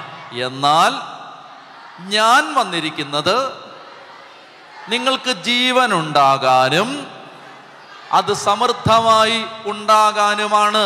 നിങ്ങൾക്ക് ജീവൻ ഉണ്ടാകാനും അത് സമൃദ്ധമായി ഉണ്ടാകാനുമാണ്. എന്നെ ഒന്ന് ശ്രദ്ധിക്കാമോ? ഹലോ അമ്മച്ചിമാരെ, ചേച്ചിമാരെ, ചേട്ടന്മാരെ, ഹലോ, എന്നെ ശ്രദ്ധിക്ക്. ഞാൻ വന്നിരിക്കുന്നത് നിങ്ങൾക്ക് ജീവൻ ഉണ്ടാകാനും അത് സമൃദ്ധമായി ഉണ്ടാകാനുമാണ്. ഗതികെട്ട് കിടക്കുന്ന, അധപ്പതിച്ച് കിടക്കുന്ന, കണ്ണുനീരി കിടക്കുന്ന, നശിച്ച് കിടക്കുന്ന ഒരു ജീവിതമല്ല ക്രിസ്തീയ ജീവിതം. ജീവൻ, തുടിക്കുന്ന ജീവൻ. എവിടെങ്കിലും കാലി ചവിട്ടി നിന്നാൽ, ക്രിസ്ത്യാനി കാലി ചവിട്ടി ഒരു സ്ഥലത്ത് നിന്നാൽ അവിടെ ജീവൻ, ത്രോബിങ് ലൈഫ്, ത്രോബ് ചെയ്യും, തുടിക്കും. അതിങ്ങനെ ചങ്ക് കിടന്ന് പടപടാ മിടിക്കുന്നത് പോലെ ജീവൻ തുടിക്കുന്ന ജീവിതം, ജീവൻ തുടിക്കും. അവിടെ ഇറങ്ങി വന്നാൽ അവിടെ സ്നേഹം ഉണ്ടാവണം. ഒരു ക്രിസ്ത്യാനി കാലി ചവിട്ടുന്നിടത്ത് പ്രത്യാശ ഉണ്ടാവണം. മരിക്കണമെന്ന് കാത്തിരിക്കുന്ന ഒരു കുടുംബത്തിനകത്തേക്ക് കത്തിച്ചു വെച്ച വിളക്ക് പോലെ ഒരു ക്രിസ്ത്യാനി കയറി ചെല്ലുമ്പോ അവിടെ ജീവൻ വരണം. ജീവൻ, ഈ ജീവൻ വരാൻ വേണ്ടിയാണ് ഈശോ പറയാണ്, ഞാൻ വന്നിരിക്കുന്നത് നിങ്ങൾക്ക് ജീവൻ ഉണ്ടാകാനും അത് സമൃദ്ധമായി ഉണ്ടാകാനുമാണ്. സമൃദ്ധമായിട്ട്. എവിടെ നമ്മൾ ഈ ജീവൻ? എവിടെ? പറ, എവിടെ ജീവൻ? ആടിക്കരിഞ്ഞിങ്ങനെ വിഷമിച്ച് അയ്യോ ജീവിക്കാന്ന് പറഞ്ഞ് അങ്ങനെ ഇങ്ങനെ ഇരിക്കുകയാണ്. നിന്നെ കണ്ട മനുഷ്യർക്ക് ജീവൻ ഉണ്ടാവും. മനസ്സിലായോ? ഭക്തി, ആത്മീയത, പുണ്യം, ധ്യാനം എന്നൊക്കെ പറഞ്ഞിട്ട് ഭയങ്കര ഭീകരന്മാരായിട്ടിരിക്കരുത്. അത് നല്ല ഭക്തി കേട്ടോ. പുണ്യപൂർണത പ്രാപിച്ചിങ്ങനെ അങ്ങനൊന്നും ഇരിക്കരുത്. അങ്ങനെ നല്ല ഭക്തി. മനസ്സിലായോ? ഭക്തി എന്ന് പറഞ്ഞാൽ നിന്നെ കണ്ട മനുഷ്യർക്ക് ജീവൻ വേണം. ജീവൻ. അല്ലാതെ കണ്ട ഉടനെ അവൻ യോ നീ ജീവിച്ചിരുന്നിട്ട്, ഇവനൊക്കെ ഉള്ള ഭൂമി ജീവിച്ചിരുന്നിട്ട് കാര്യമില്ലെന്ന് പറഞ്ഞ് പോയി ചാവാൻ പോകരുത്. നിന്നെ കണ്ടിട്ട് കേട്ടോ മക്കളെ. നമ്മളെ കണ്ട നമ്മുടെ കൂട്ടുകാർക്കൊക്കെ എന്ത് വരണം? ജീവൻ. ജീവൻ വരണോടാ കേട്ടോ. ആ അതാണ് നമ്മൾ ഉഷാറായിട്ടിരിക്കണം. അല്ലാതെ വല്യപ്പൻ ഇരിക്കുന്ന പോലെ ഇങ്ങനെ അങ്ങ് ഇരിക്കരുത് കേട്ടോ. ഉഷാറായിട്ടിരിക്കും. ഓക്കെ, ഹല്ലേലൂയാ, ഹല്ലേലൂയാ.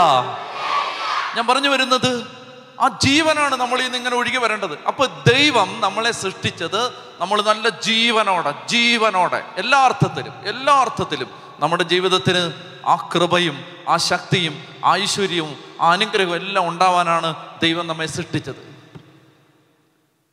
അതുകൊണ്ട് നിങ്ങളൊരു കാര്യം മനസ്സിലാക്കിയിരിക്കുക, പിശാച് മനുഷ്യരുടെ മനസ്സിൽ ഏദൻ തോട്ടത്തിൽ വെച്ച് ഒരു തെറ്റിദ്ധാരണയുടെ ഇഞ്ചക്ഷൻ കുത്തിവെച്ചു. തെറ്റിദ്ധാരണ നല്ല ഡോസിലാണ് കുത്തിയത്. തെറ്റിദ്ധാരണ എന്താണ്? ആ തെറ്റിദ്ധാരണ ഇതാണ്: നിന്റെ ദൈവത്തിന് നീ നന്നാവുന്നത് ഇഷ്ടമല്ല. ഇതല്ലേ അവൻ പറഞ്ഞതിന്റെ ചുരുക്കം. ഈ പഴം പറിച്ച് തിന്നാൽ നീ ദൈവത്തെ പോലെ ആവുമെന്ന് ദൈവത്തിന് അറിയാടാ. എടാ കാട്ടുപോത്തെ, നീ ഇത് മനസ്സിലാക്കടാ. അപ്പൊ അവൻ വായും വിളിച്ചിരിക്കുകയാണ്. സൗഭാഗ്യാവസ്ഥയിൽ ദൈവം സൃഷ്ടിച്ച് രണ്ടെണ്ണത്തെ ഇങ്ങനെ ആദവും ഹവ്വയും ഇങ്ങനെ അവരിങ്ങനെ മിടുക്കരായിട്ട് ഇങ്ങനെ നിൽക്കുന്ന സമയത്താണ് ഇങ്ങനെ പാമ്പ് വന്നിട്ട് വിളിക്കുകയാണ്, വാ, അയ്യോ വായോ വിളിക്കുകയാണ്. വിളിച്ചിട്ട് ചോദിക്കുകയാണ്, ഈ പഴമെല്ലാം തിന്നാല്ലേ? പിന്നെ എല്ലാം തിന്നാം. സപ്പോട്ടയ്ക്ക, പേരയ്ക്ക, മാങ്ങ, ചക്ക എല്ലാം തിന്നാം. എല്ലാം തിന്നാല്ലേ? എല്ലാം. ആവശ്യമില്ലാത്ത ഡിസ്കഷന് പോവാതിരിക്കണം. മനസ്സിലായോ? പാപം കയറി വരുന്ന ഒരു വഴി അതാണ്. ചേച്ചിമാരൊക്കെ അറിഞ്ഞിരിക്കണം. മനസ്സിലായോ? വാട്സപ്പിൽ ഹായ് അപ്പൊ ഹൂയ് എന്ന് പറഞ്ഞുകൊണ്ട് അതിന് തിരിച്ചങ്ങോട്ട് വിടരുത്. മനസ്സിലായില്ലേ? ഈ വഴിയെ പോകുന്നതിനെല്ലാം കയറി കൊത്താൻ പോകരുത്. മനസ്സിലായോ? ഹായ് ഹൂയ് ഹായ് പോകരുത് ഉടനെ. അതായത് ഈ പാമ്പ് പോടാ എന്ന് പറയേണ്ടതിന് പകരം അയ്യോ പാമ്പ് എന്നടാ കൊച്ചു കള്ള, അങ്ങനെ പോരുത്. മനസ്സിലായോ? ആവശ്യമില്ലാത്തതിന് മറുപടി കൊടുക്കാൻ, കേട്ടോ, കൊച്ചുങ്ങളൊക്കെ ഒത്തിരി ഉണ്ട് ഇതിനകത്ത്. മക്കളെ, ആവശ്യമില്ലാത്തതിനൊന്നും മറുപടി കൊടുക്കാൻ പോകരുത്, കേട്ടോ. വാട്സപ്പൊക്കെ ഉണ്ടോ? അത് നിങ്ങൾ ഭാവി ഉദ്ദേശിച്ച് പറഞ്ഞാണ്. അങ്ങനെ, ഓക്കെ, വെരി ഗുഡ്. ഓക്കെ, ശ്രദ്ധിച്ച്. പാമ്പ് വന്നിട്ട് ആവശ്യമില്ലാത്തതിനെ ശ്രദ്ധിക്കാൻ പോയി. ഓക്കെ, ശ്രദ്ധിച്ചു. ഉടനെ അവൻ ചോദിക്കുകയാണ്, എല്ലാം തിന്നാവോ? എല്ലാവരോടും എല്ലാം പറയേണ്ട കാര്യമുണ്ടോ? ഞാൻ പ്രായോഗികമായ ചില നിർദ്ദേശങ്ങൾ പറയുകയാണ്. എല്ലാവരോടും എല്ലാം പറയേണ്ട കാര്യമുണ്ടോ? ഭാര്യയും ഭർത്താവും തമ്മിലുള്ള ബന്ധത്തിലെ താളപ്പിഴകൾ ഓഫീസിൽ പോയി പങ്കുവെക്കേണ്ട കാര്യമുണ്ടോ? അന്നേരമല്ലേ ചില പാമ്പ് അവിടെ നിന്ന് ഇഴഞ്ഞു വരുന്നത്. ഭാര്യ തരാത്ത സ്നേഹം ഞാൻ തരാം ചേട്ടാ എന്ന് പറഞ്ഞിട്ട് ഒരു പാമ്പ്. എല്ലാം ഒന്നും എല്ലാവരോടും പറയരുതെന്ന് മനസ്സിലായോ? എല്ലാം ഒന്നും എല്ലാവരോടും പറയരുത്. അബ്രഹാം ഇസഹാക്കിനെ ബലി കഴിക്കാൻ കൊണ്ടുപോകുന്ന സമയത്ത് വേലക്കാരെ രണ്ടുപേരെയും കൂട്ടി കഴുതപ്പുറത്ത് വിറകം വെച്ച് കെട്ടി പോകുന്ന വഴിക്ക് മലയടിവാരത്തിൽ ചെന്നിട്ട് വേലക്കാരോട് പറഞ്ഞു, ഹലോ, നിങ്ങളിവിടെ നിന്നാൽ മതി എന്ന് പറഞ്ഞു. അല്ല, ഞങ്ങളിവിടെ വരാം, നിങ്ങൾ വരണ്ട. അല്ല, വിറക് ഞങ്ങൾ എടുത്തോളാം. അല്ല, തീ ഞങ്ങൾ കത്തിച്ചോളാം. അല്ല, ഒരു സഹായത്തിന് ആരും വേണ്ട. അല്ല, ഞാൻ വരണ്ടെന്നല്ലേ പറഞ്ഞേ? എന്നാ വരുന്നില്ല. ഞാൻ ഇത് വായിച്ചപ്പോൾ വിചാരിച്ചിട്ടുണ്ട്, കഷ്ടം, അതുങ്ങളെ കൂടെ കൊണ്ടുവരുന്നല്ലേ. 3 ദിവസമായിട്ട് പുറകെ നടന്നു വരില്ലേ, അതുങ്ങളെ കൂടെ കൊണ്ടുവരും. സൈറ്റ് സീയിങ്ങിന് വന്നിട്ട് അവന്മാർ പിക്നിക്ക് കണ്ടിട്ട് മലയിൽ നിന്നെല്ലാം കണ്ടിട്ട് നല്ല കാഴ്ചയെ കണ്ടിട്ട് തിരിച്ചു വന്നേനെ. അബ്രഹാമിന് വിവേകം ഉണ്ടായിരുന്നു, വിവേകം. പണ്ട് ഈ ഹാഗാർ വന്ന് കൂടി അബദ്ധം പറ്റിയതായതുകൊണ്ട് ജീവിതത്തിൽ നിന്ന് നല്ല അനുഭവം പഠിച്ചിട്ടുണ്ട്. എവിടുന്നാണൊരു വയ്യാവലി കയറി വരുന്നതെന്ന് അറിയത്തില്ല. അതുകൊണ്ട് നല്ല ഉറപ്പുണ്ട്. അതുകൊണ്ട് എന്നാ പറ്റിയെന്നറിയാം, അയാൾ പറഞ്ഞു മര്യാദയ്ക്ക് അവിടെ നിൽക്കാൻ പറഞ്ഞു. എന്താ കാര്യം എന്നറിയാമോ? മേളിൽ ചെന്നിട്ടേ ഈ ചെറുക്കനെ പിടിച്ച് കെട്ടി അവനെ കൊല്ലാൻ തുടങ്ങുമ്പോൾ ആണ്ട്രാ കളവന് ഭ്രാന്ത് പിടിച്ചെന്ന് പറഞ്ഞുകൊണ്ട് വേലക്കാർ വന്നിട്ട് കത്തി പിടിച്ച് വാങ്ങിച്ചിട്ട് അങ്ങേരെ കുത്തും. ബലി നടക്കില്ല, മനസ്സിലായോ? ബലി നടക്കില്ല. അതുകൊണ്ട് എല്ലാം ഒന്നും എല്ലാവരോടും പറയരുത്, മനസ്സിലായോ? 10 ദിവസം ഉപവസിക്കണം. ഭാര്യയോട് പറയാണ്, നാളെ മുതൽ ഞാൻ 10 ദിവസം ഉപവാസത്തിലാണ്. അയ്യോ, ഈ നാശം പിടിച്ച മനുഷ്യന് വേറെ ഒരു പണിയില്ല. നിങ്ങൾ കഴിഞ്ഞ ആഴ്ചയല്ലേ 2 ആഴ്ച ഉപവാസം തുടങ്ങിയിട്ട് 1.5 ദിവസം കഴിഞ്ഞപ്പോൾ അവസാനിപ്പിച്ചത്? എന്നാ പിന്നെ വേണ്ട. മനസ്സിലാവുന്നുണ്ടോ? എല്ലാം ഒന്നും എല്ലാവരോടും പറയരുത്, കൊളവാക്കി തരും. എല്ലാം ഒന്നും എല്ലാവരോടും പറയരുത്. അന്നേരമാണ് പാമ്പ് വന്നിട്ട്, ചേച്ചി കൊള്ളയല്ലേ, നല്ല പഴം, പോടാ നല്ല പഴം, വൃത്തികെട്ടവനെ പോടാ എന്ന് പറയേണ്ടതിന് പകരം പാമ്പിനെയും കൊഞ്ചിച്ചോണ്ടിരുന്നു. പാമ്പ് പറഞ്ഞു, എല്ലാം തിന്നാം, പക്ഷേ അല്ലാതെ തിന്നാൻ പറ്റത്തില്ലല്ലേ. എന്നാ പറയാനാടാ പാമ്പേ, എൻ്റെ പാമ്പുമോനെ, ബാബുമോനെ എന്ന് വിളിക്കുന്നവരാണ്. പാമ്പുമോനെ, ആ തോട്ടത്തിൻ്റെ നടുവിൽ നിൽക്കുന്ന നന്മതന്മകളുടെ അറിവിൻ്റെ വൃക്ഷത്തിൽ നിന്ന് തിന്നരുത്. പിന്നെ ചേച്ചിയല്ലേ കൈ നിട്ട് പറഞ്ഞു, തൊടുക പോലും ചെയ്യും. അങ്ങനെ ദൈവം പറഞ്ഞോ? കൈ നിട്ടാണ്, മനസ്സിലായി? നമ്മളങ്ങനെ പറയുമ്പോൾ ഇച്ചിരി ആഘോഷമായിട്ട് പറയുമല്ലോ. തൊടുക പോലും ചെയ്യരുതെന്ന് പറഞ്ഞിട്ടുണ്ട്. അതുകൊണ്ട് ഞാൻ 5-6 തവണ അതിൻ്റെ ചുറ്റും നടന്നെങ്കിലും തൊട്ടൊന്നും നോക്കിയില്ല. തൊടാനൊക്കെ നല്ല പ്രേരണ ഉണ്ടായിരുന്നു എന്നൊക്കെ ഇങ്ങനെ ഹവ്വ പറയുന്ന സമയത്ത് പാമ്പ് പറയുകയാണ്, ഇത് ശ്രദ്ധിക്കുക, തെറ്റായ അറിവ്, റോങ് ഇൻഫർമേഷൻ, തെറ്റായ അറിവ്. നിന്റെ ദൈവം നീ വിചാരിക്കുന്നത് പോലെ നല്ലവനല്ല. നീ നന്നാവുന്നത് നിന്റെ ദൈവത്തിന് ഇഷ്ടമല്ല. നിനക്കറിയോ, ഈ പഴമാണ് ഈ തോട്ടത്തിലെ ഏറ്റവും എക്സലന്റ് ബെസ്റ്റ് പഴം. അത് തിന്നാൻ നിന്റെ ദൈവം നിന്നെ അനുവദിച്ചിട്ടില്ല. നീ അത് തിന്നാൽ ദൈവത്തെ പോലെയാകുമെന്ന് ദൈവത്തിന് അറിയാം. നീ നന്നാവുന്നത് ദൈവത്തിന് ഇഷ്ടമല്ല. നീ ദൈവത്തിൻ്റെ കൂടെ നിന്നാൽ നീ നന്നാവില്ല. അതുകൊണ്ട് ഞാൻ പറയുന്നത് കേൾക്ക്, എൻ്റെ കൂടെ നിൽക്ക് എന്ന് പറഞ്ഞിട്ട് ആദത്തെ, ഹവ്വയെ, ആദി മാതാപിതാക്കളെ പാമ്പ് ഏദൻ തോട്ടത്തിൽ വെച്ച് തെറ്റായ അറിവ് കൊടുത്ത് ശിക്ഷിച്ചു. ശ്രദ്ധിക്കുന്നുണ്ടോ പ്രിയപ്പെട്ട മക്കളെ? ഇതാണ് മനുഷ്യന്റെ അകത്ത് കിടക്കുന്നത്. എന്താണ്? ദൈവം എൻ്റെ നന്മ ഇഷ്ടപ്പെടുന്നവനല്ല. അതുകൊണ്ട് ആളുകൾ ഇന്ന് പറയും, എങ്ങനെ പറയുന്നേ, ഒത്തിരി ഭക്തിയൊന്നും വേണ്ട കേട്ടോ, ഒത്തിരി ഭക്തിയൊന്നും വേണ്ട, പോരാട്ടം വരും. മനസ്സിലായി? ഈ പാമ്പിന്റെ ഉപദേശമാണ്.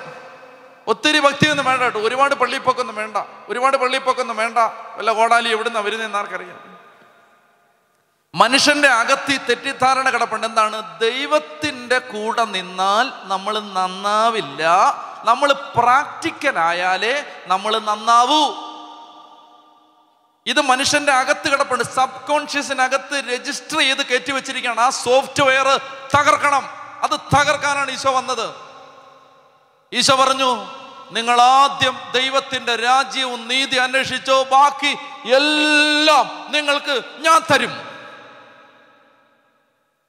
ദൈവത്തിന്റെ കൂടെ നിന്നാൽ നഷ്ടമാണ് എന്ന് വിശ്വസിച്ചൊരു ജനതയാണ് ദൈവത്തെ ആത്മാർത്ഥമായി തേടാത്തത്. പക്ഷേ കട്ടപ്പനയിലെ ദൈവമക്കളെ, ഈ രാത്രിയിൽ നിങ്ങൾ സത്യം അറിയണം. ദൈവത്തിന്റെ കൂടെ നിന്നാൽ നീ എക്സ്ട്രാ ഓർഡിനറി ആവും. പിന്നെ നിലത്തല്ല നിന്നെ അവൻ തോളെ വെച്ചുകൊണ്ട് നടക്കും. നമ്പാൻ കൊള്ളാവുന്നൊരു ദൈവത്തെയാണ് നാം ദൈവമേ എന്ന് വിളിക്കുന്നത്. നമ്മുടെ നന്മയാണ് അവൻ്റെ ലക്ഷ്യം. നമ്മളെ ഉയർത്താനാണ് അവൻ താഴ്ന്നത്. നമ്മളെ സമ്പന്നരാക്കാനാണ് അവൻ ദരിദ്രനായത്. നമ്മളെ അനുഗ്രഹമാക്കാനാണ് അവൻ ശാപമായത്. നമുക്ക് വിടുതൽ തരാനാണ് അവൻ ശിക്ഷയേറ്റത്. അവർക്ക് പറഞ്ഞേ ഹല്ലേലൂയാ. ഇത് വിശ്വസിക്കാൻ ചങ്കിനകത്ത് ഇത് കേറണം. എൻ്റെ ദൈവം എൻ്റെ നന്മ ആഗ്രഹിക്കുന്ന ദൈവമാണ്. ഇതെങ്ങനെയെന്നറിയാം? ഇത് വർക്ക് ചെയ്യുന്ന ഞാൻ പറഞ്ഞുതരാം എങ്ങനെയാണ്. അതായത് എനിക്കറിയാവുന്ന ചില സഹോദരങ്ങൾ മദ്യപാനം ഉപേക്ഷിക്കാൻ വേണ്ടി, മദ്യപാനത്തിൽ നിന്ന് അവർക്ക് വിമോചനം കിട്ടാൻ വേണ്ടി അവരുടെ മാതാപിതാക്കളോ പ്രിയപ്പെട്ടവരോ ഒക്കെ ഒത്തിരി നേർച്ച കാഴ്ച, ഒരുപാട് ധ്യാനം, ഒരുപാട് കഷ്ടപ്പാട് എല്ലാം ചെയ്ത് പ്രാർത്ഥിച്ച് വർഷങ്ങൾ പ്രാർത്ഥിച്ച് ഒരു സുപ്രഭാതത്തിൽ ഇവരങ്ങ് മാനസാന്തരപ്പെട്ടു. മാനസാന്തരം എന്ന് പറഞ്ഞുണ്ടല്ലോ, ഇവിടാണോ? ഹലോ, മാനസാന്തരം എന്ന് പറഞ്ഞുണ്ടല്ലോ, മാനസാന്തരം ഇതാണ്. അങ്ങോട്ട് പൊയ്ക്കൊണ്ടിരുന്നൊരു വണ്ടി നേരെ യൂ ടേൺ തിരിയുന്നതാണ് മാനസാന്തരം. മനസ്സിലായി? മാനസാന്തരം എന്ന് പറഞ്ഞാൽ അല്ലാതെ മൂക്കിന്റെ സൈഡിൽ 2 പെയിന്റ് അടിച്ചു, താടിയുടെ അറ്റത്തൊരു കുത്തിട്ടു, ഇതൊന്നുമല്ല മാനസാന്തരം. മാനസാന്തരം എന്ന് പറഞ്ഞാൽ ഒരു വ്യക്തി ഇത്രയും കാലം ലോകത്തെ നോക്കിയാണ് ജീവിച്ചുകൊണ്ടിരുന്നത്. ആ വ്യക്തി നേരെ തിരിഞ്ഞു, ദൈവത്തിലേക്ക് നോക്കാൻ തുടങ്ങി. ദൈവത്തിലേക്ക് നോക്കിയപ്പോൾ ആ വ്യക്തി മുമ്പ് ചെയ്തുകൊണ്ടിരുന്ന മദ്യപാനം നിർത്തിയിട്ട് മുമ്പ് ചെയ്തുകൊണ്ടിരുന്ന പല കാര്യങ്ങൾ ആ കൂട്ടത്തിൽ നിർത്തി.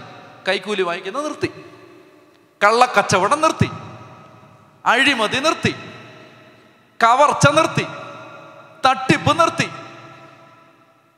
ഇപ്പൊ ഈ മാനസാന്തരപ്പെടാൻ വേണ്ടി പ്രാർത്ഥിച്ചുകൊണ്ടിരുന്ന അമ്മയും സഹോദരങ്ങളും മക്കളും എല്ലാം പറയാണ്, ഇത്രയും മാനസാന്തരപ്പെടണ്ടായിരുന്നെന്ന്.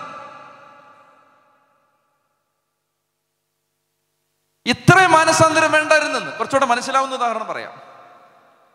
ചേട്ടൻ കള്ളുകൂടി നിർത്താൻ വേണ്ടി ഭാര്യ നടക്കാത്ത ധ്യാന കേന്ദ്രങ്ങളില്ല, പോകാത്ത പ്രാർത്ഥനാ സ്ഥലങ്ങളില്ല, എടുക്കാത്ത ഉടമ്പടികളില്ല. ഭർത്താവ് മാനസാന്തരപ്പെടാൻ വേണ്ടി എല്ലാം ചെയ്തിട്ട്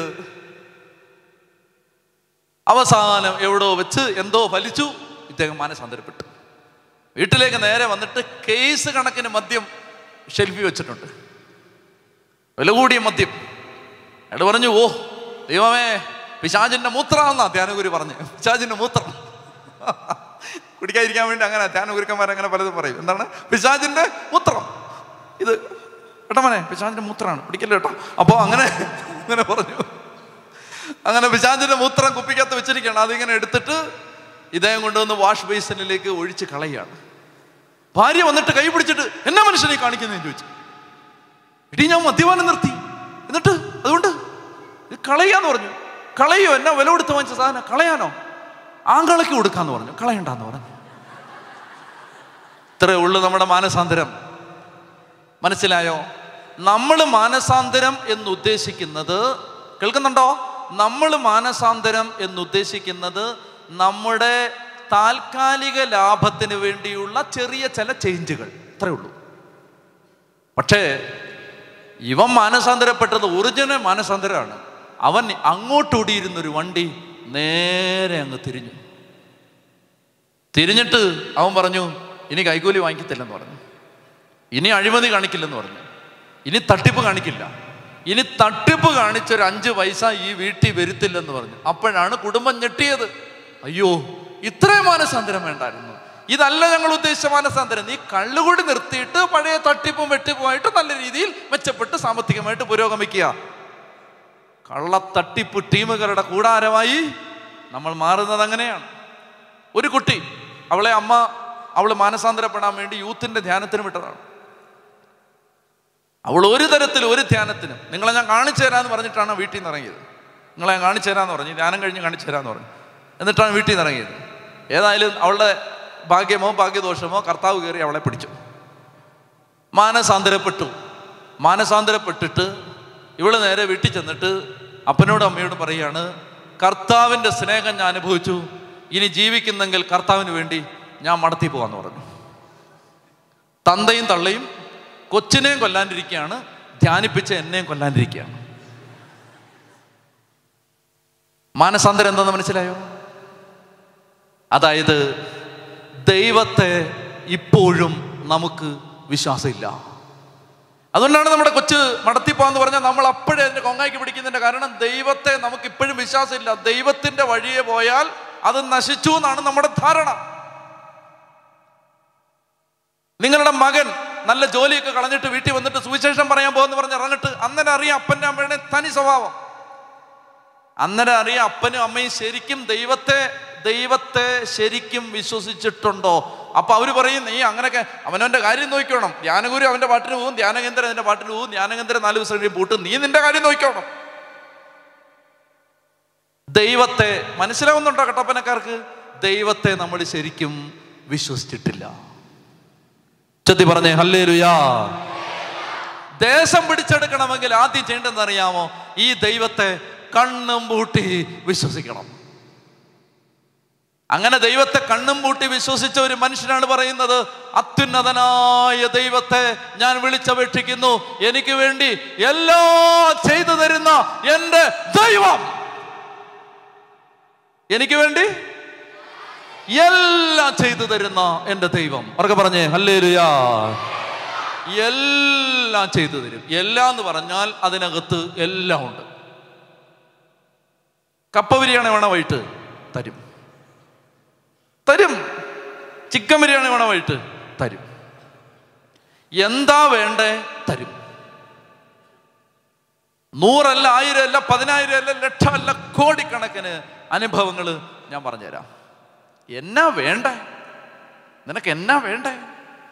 എല്ലാം തരും. അതുകൊണ്ട് എൻ്റെ മുമ്പിലിരിക്കുന്ന നിങ്ങളല്ല എൻ്റെ പ്രശ്നം. എൻ്റെ മുമ്പിലിരിക്കുന്ന കുഞ്ഞുങ്ങള്, ചെറുപ്പക്കാര്, മക്കളെ, ലോകത്ത് നിങ്ങൾക്ക് കണ്ണും പൂട്ടി വിശ്വസിക്കാൻ, ഉറപ്പോടെ വിശ്വസിക്കാൻ ലോകത്താരെയെങ്കിലും അങ്ങനെ വിശ്വസിക്കാൻ പറ്റുമെങ്കിൽ അങ്ങനെ വിശ്വസിക്കാൻ കൊള്ളാവുന്ന ഒറ്റ ഒരുത്തനേ ഉള്ളൂ. അവൻ്റെ പേരാണ് ഈശോ. പാതി വഴി ചതിക്കില്ല, തള്ളി പറയില്ല, തട്ടിപ്പ് കാണിക്കില്ല, ചതിക്കില്ല, വഞ്ചിക്കില്ല, ഒറ്റിക്കൊടുക്കില്ല, അറിയില്ല എന്ന് പറയില്ല, കൈവീശി യാത്ര പറയില്ല. ഒറ്റ ആളെ ഉള്ള അങ്ങനെ, ഒറ്റയാള് മാനവരാശിയുടെ ചരിത്രത്തിൽ ഒറ്റ ആളെ ഉള്ള അങ്ങനെ. ആ ആളുടെ പേരാണ്, ആ ആളെയാണ് ഞങ്ങൾ ദൈവം എന്ന് വിളിക്കുന്നത്, ഈശോ. അവനെ കുറിച്ചാണ് പറയുന്നത്, അത്യുന്നതനായ ദൈവത്തെ ഞാൻ വിളിച്ചപേക്ഷിക്കുന്നു, എനിക്ക് വേണ്ടി എല്ലാം ചെയ്തു തരുന്ന എൻ്റെ ദൈവം. ദൈവം തൻ്റെ പുത്രനെ ലോകത്തിലേക്ക് അയച്ചത് ലോകത്തെ ശിക്ഷയ്ക്ക് വിധിക്കാനല്ല, പ്രത്യുത അവൻ വഴി ലോകം രക്ഷ പ്രാപിക്കാനാണ്. ഉറക്കെ പറഞ്ഞേ ഹല്ലേലൂയാ. അതുകൊണ്ട് നിയമാവർത്തനം 6:4 ഈശോ പറയുകയാണ്, പരിശുദ്ധാത്മാ പറയുകയാണ്, ഇസ്രായേലേ കേൾക്കുക, ഇസ്രായേലേ കേൾക്കുക, കട്ടപ്പനക്കാരെ കേൾക്കുക, കേൾക്കുക. അടഞ്ഞുപോയി നിന്റെ കാത് ഈ രാത്രിയിൽ തുറക്കപ്പെടട്ടെ എന്ന് പ്രാർത്ഥിച്ച് നിന്നോട് ഞാൻ പറയുകയാണ്, കട്ടപ്പനക്കാരാ, കട്ടപ്പനക്കാരി, നീ ഇത് കേൾക്ക്. നിന്റെ ദൈവമാണ് ഏക കർത്താവ്. ആ ദൈവത്തെ പൂർണ്ണ മനസ്സോടെ, പൂർണ്ണാത്മാവോടെ, സർവശക്തിയോടെ സ്നേഹിക്ക്. ദേശം നിന്റെ കാൽ ചുവട്ടിലാവും.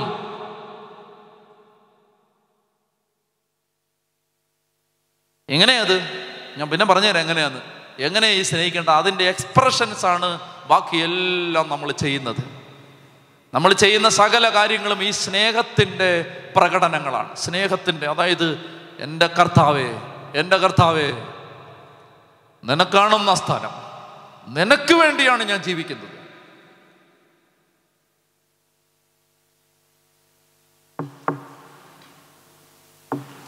ദൈവം എന്താണ് ദൈവത്തിന്റെ നിർവചനം? പറ. ദൈവം, ദൈവം.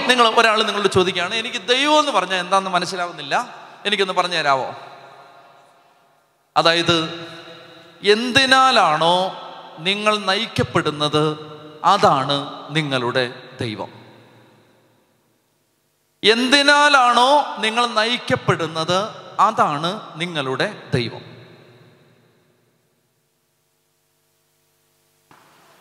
ഇപ്പൊ ഞാൻ നയിക്കപ്പെടുന്നത്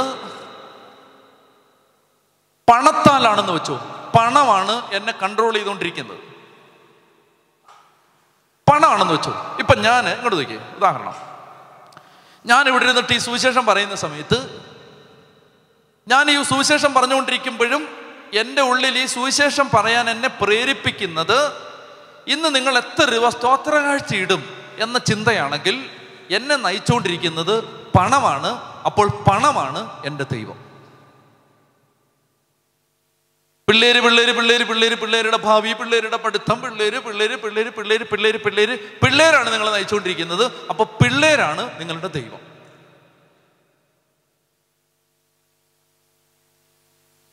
വിദേശത്ത് പോകണം, കാശുണ്ടാക്കണം, വിദേശത്ത് പോകണം, ഇതാണ് നിങ്ങളുടെ മനസ്സ് നിറയെ. അപ്പോ വിദേശത്ത് പോകണമെന്നാണ് നിങ്ങളുടെ ദൈവം.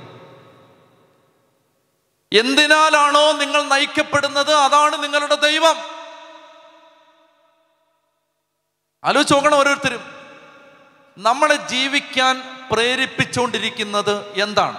ഇപ്പോ ഭർത്താവ് ദുർമാർഗിയാണ്, ഭർത്താവ് മദ്യപാനിയാണ്, അധമ സ്വഭാവമുള്ള ആളാണ്, ജീവിച്ച് ഒത്തുപോകാൻ പറ്റില്ല ഈ ഭാര്യയ്ക്ക്. പല ഭാര്യമാരും പല സഹോദരിമാരും വന്ന് പറഞ്ഞിട്ടുണ്ട്, അച്ഛാ പിള്ളേരെ ഓർത്ത് അങ്ങേരോടെ കഴിയാന്ന് പറഞ്ഞു. പിള്ളേരെ ഓർത്ത് അങ്ങേരുടെ കൂടെ കഴിയുകയാണ്. അപ്പോ ജീവിക്കാൻ ഈ സ്ത്രീയെ പ്രേരിപ്പിക്കുന്നത് പിള്ളേരാണ്, ദൈവമല്ല. പിള്ളേരാണ് അവരുടെ ദൈവം. മനസ്സിലാവുന്നുണ്ടോ? നമ്മൾ ഈ അകത്തോട്ട് കയറണം. ചുമ്മാ ദൈവത്തെ വിശ്വസിക്കുന്നു, കർത്താവാണ് എൻ്റെ അഭയം പറയാനൊക്കെ കൊള്ളാം. ചലിക്കില്ല നിന്റെ ജീവിതം.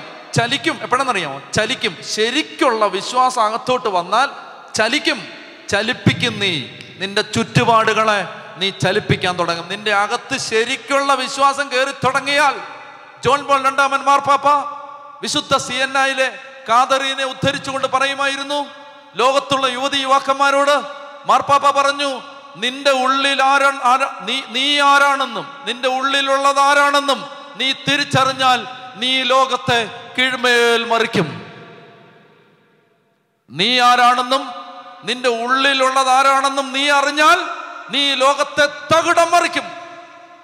അതുകൊണ്ടാണ് അപ്പസ്തോല പ്രവർത്തനത്തിൽ പൗലോസും ശീലാസും ഒരു നഗരത്തിലെത്തുമ്പോ അവരെ കണ്ടിട്ട് ആളുകൾ പറയുന്നത്, ഇതോ ലോകത്തെ കീഴ്മേൽ മറിക്കുന്ന മനുഷ്യർ നമ്മുടെ നഗരത്തിലെത്തിയിരിക്കുന്നു. കീറ്റത്തുണി ഉടുത്ത് നടന്ന് കാല് വിണ്ടുകീറിയ ദാരിദ്ര്യത്തിന്റെ മൂർത്തീഭാവമായ, ഉടുതുണിക്ക് മറുതുണിയില്ലാത്ത, ജീവിതത്തിൽ പ്രാരാബ്ധങ്ങളും ദുഃഖങ്ങളും സങ്കടങ്ങളും മാത്രമുള്ള, കടലിൽ ഒഴുകി നടന്ന, മരുഭൂമിയിൽ നടന്ന് തളർന്ന, പട്ടിണി കിടന്ന പാവപ്പെട്ട രണ്ട് മനുഷ്യര്, എല്ലിച്ച രണ്ട് മനുഷ്യര്, എല്ലും തോലുമായ രണ്ട് മനുഷ്യര് ഒരു പട്ടണത്തിൽ വന്ന് നിൽക്കുമ്പോ മനുഷ്യർ പറയണം, അയ്യോ ലോകത്തെ കീഴ്മേൽ മറിച്ച മനുഷ്യര് ദാ ഇവിടെ വന്ന് നിൽക്കുന്നു. എന്താ കാര്യം? പൗലോസിന്റെ അകത്ത് കിടന്നത് ദൈവം, ശീലാസിന്റെ അകത്ത് കിടന്നത് ദൈവം. ദൈവം നിന്റെ അകത്ത് വന്നുണ്ടല്ലോ, നീ ഈ കട്ടപ്പന പട്ടണത്തെ കീഴ്മേൽ മറിക്കും. നിന്റെ 10 സെന്റ് മാത്രമല്ല, നീ ജീവിക്കുന്ന 10 സെന്റ് മാത്രമല്ല, ഈ പട്ടണത്തിൽ നിന്ന് തന്നെ തിന്മ വിട്ടുപോകും. നിന്റെ ഉള്ളിലുള്ളത് ആരാണെന്ന് നീ അറിഞ്ഞാൽ. ചെത്തി പറഞ്ഞേ ഹല്ലേലൂയാ. അതുകൊണ്ട് ചങ്ക് പൊട്ടി അങ്ങ് വിശ്വസിക്കണം, കർത്താവിനെ മാത്രമേ നമ്പാൻ കൊള്ളാവൂ. വേറെ ആർക്കും വേണ്ടി ജീവിക്കരുത്, പിള്ളേർക്ക് വേണ്ടി ജീവിക്കരുത് കേട്ടോ. നാളെ അവര് പുറങ്കാലും കൊണ്ട് ചവിട്ടി തന്നിട്ട് പോകും. ഭർത്താവിന് വേണ്ടിയും ഭാര്യയ്ക്ക് വേണ്ടിയും ഒന്നും ജീവിക്കരുത്. അച്ഛന് വേണ്ടിയും കപ്പയാർക്ക് വേണ്ടി ഒന്നും ജീവിക്കരുത്. പള്ളിക്ക് വേണ്ടിയും പട്ടക്കാരന് വേണ്ടി ഒന്നും ജീവിക്കരുത്. കർത്താവിന് വേണ്ടി ജീവിച്ചോണം. മനസ്സിലായോ? കർത്താവിന് വേണ്ടി, കർത്താവിന് വേണ്ടി. അതുകൊണ്ടാണ് 18-ാം സങ്കീർത്തനം 1-ാം വാക്യം, കർത്താവേ, കർത്താവേ, എൻ്റെ ശക്തിയുടെ ഉറവിടമേ, ഞാൻ അങ്ങയെ സ്നേഹിക്കുന്നു. കർത്താവേ, എൻ്റെ ശക്തിയുടെ ഉറവിടമേ, എൻ്റെ ശക്തിയുടെ ഉറവിടമേ എന്ന് പറഞ്ഞാൽ ഞാൻ ജീവിച്ചിരിക്കുന്നത് ഭാര്യയെ നോക്കിയിട്ടല്ല, ഭർത്താവിനെ നോക്കിയിട്ടല്ല, അപ്പനെ അമ്മയെ നോക്കിയിട്ടല്ല, അച്ഛനെ കപ്പേരെ നോക്കിയിട്ടല്ല. ഞാൻ ജീവിച്ചിരിക്കുന്നത് നിന്നെ നോക്കിയിട്ടാണ്. കർത്താവേ, എൻ്റെ ശക്തിയുടെ ഉറവിടമേ, ഞാൻ അങ്ങയെ സ്നേഹിക്കുന്നു. ഉറക്കെ പറഞ്ഞേ ഹല്ലേലൂയാ, ഹല്ലേലൂയാ. ദേശം പിടിച്ചെടുക്കാനുള്ള ഒന്നാമത്തെ വഴി, ഇസ്രായേലേ കേൾക്കുക, നിന്റെ ദൈവമായ കർത്താവാണ് ഏക കർത്താവ്. നിന്റെ ദൈവമായ കർത്താവിനെ നീ പൂർണ്ണ ഹൃദയത്തോടും പൂർണ്ണാത്മാവോടും സർവശക്തിയോടും കൂടി സ്നേഹിക്കണം. വേഗം ഒന്ന് എഴുന്നേറ്റ്. അപ്പൊ അതുകൊണ്ട് ഒന്നാമത്തെ വിഷയം, ദൈവത്തെ വിശ്വസിക്കാൻ കൊള്ളാം. ദൈവം പറ്റിക്കില്ല, ദൈവം ചതിക്കില്ല. ദൈവം നിങ്ങളുടെ നന്മ ആഗ്രഹിക്കുന്ന ദൈവമാണ്. ദൈവം നിങ്ങളെ അനുഗ്രഹിക്കാൻ കാത്തിരിക്കുന്ന ദൈവമാണ്.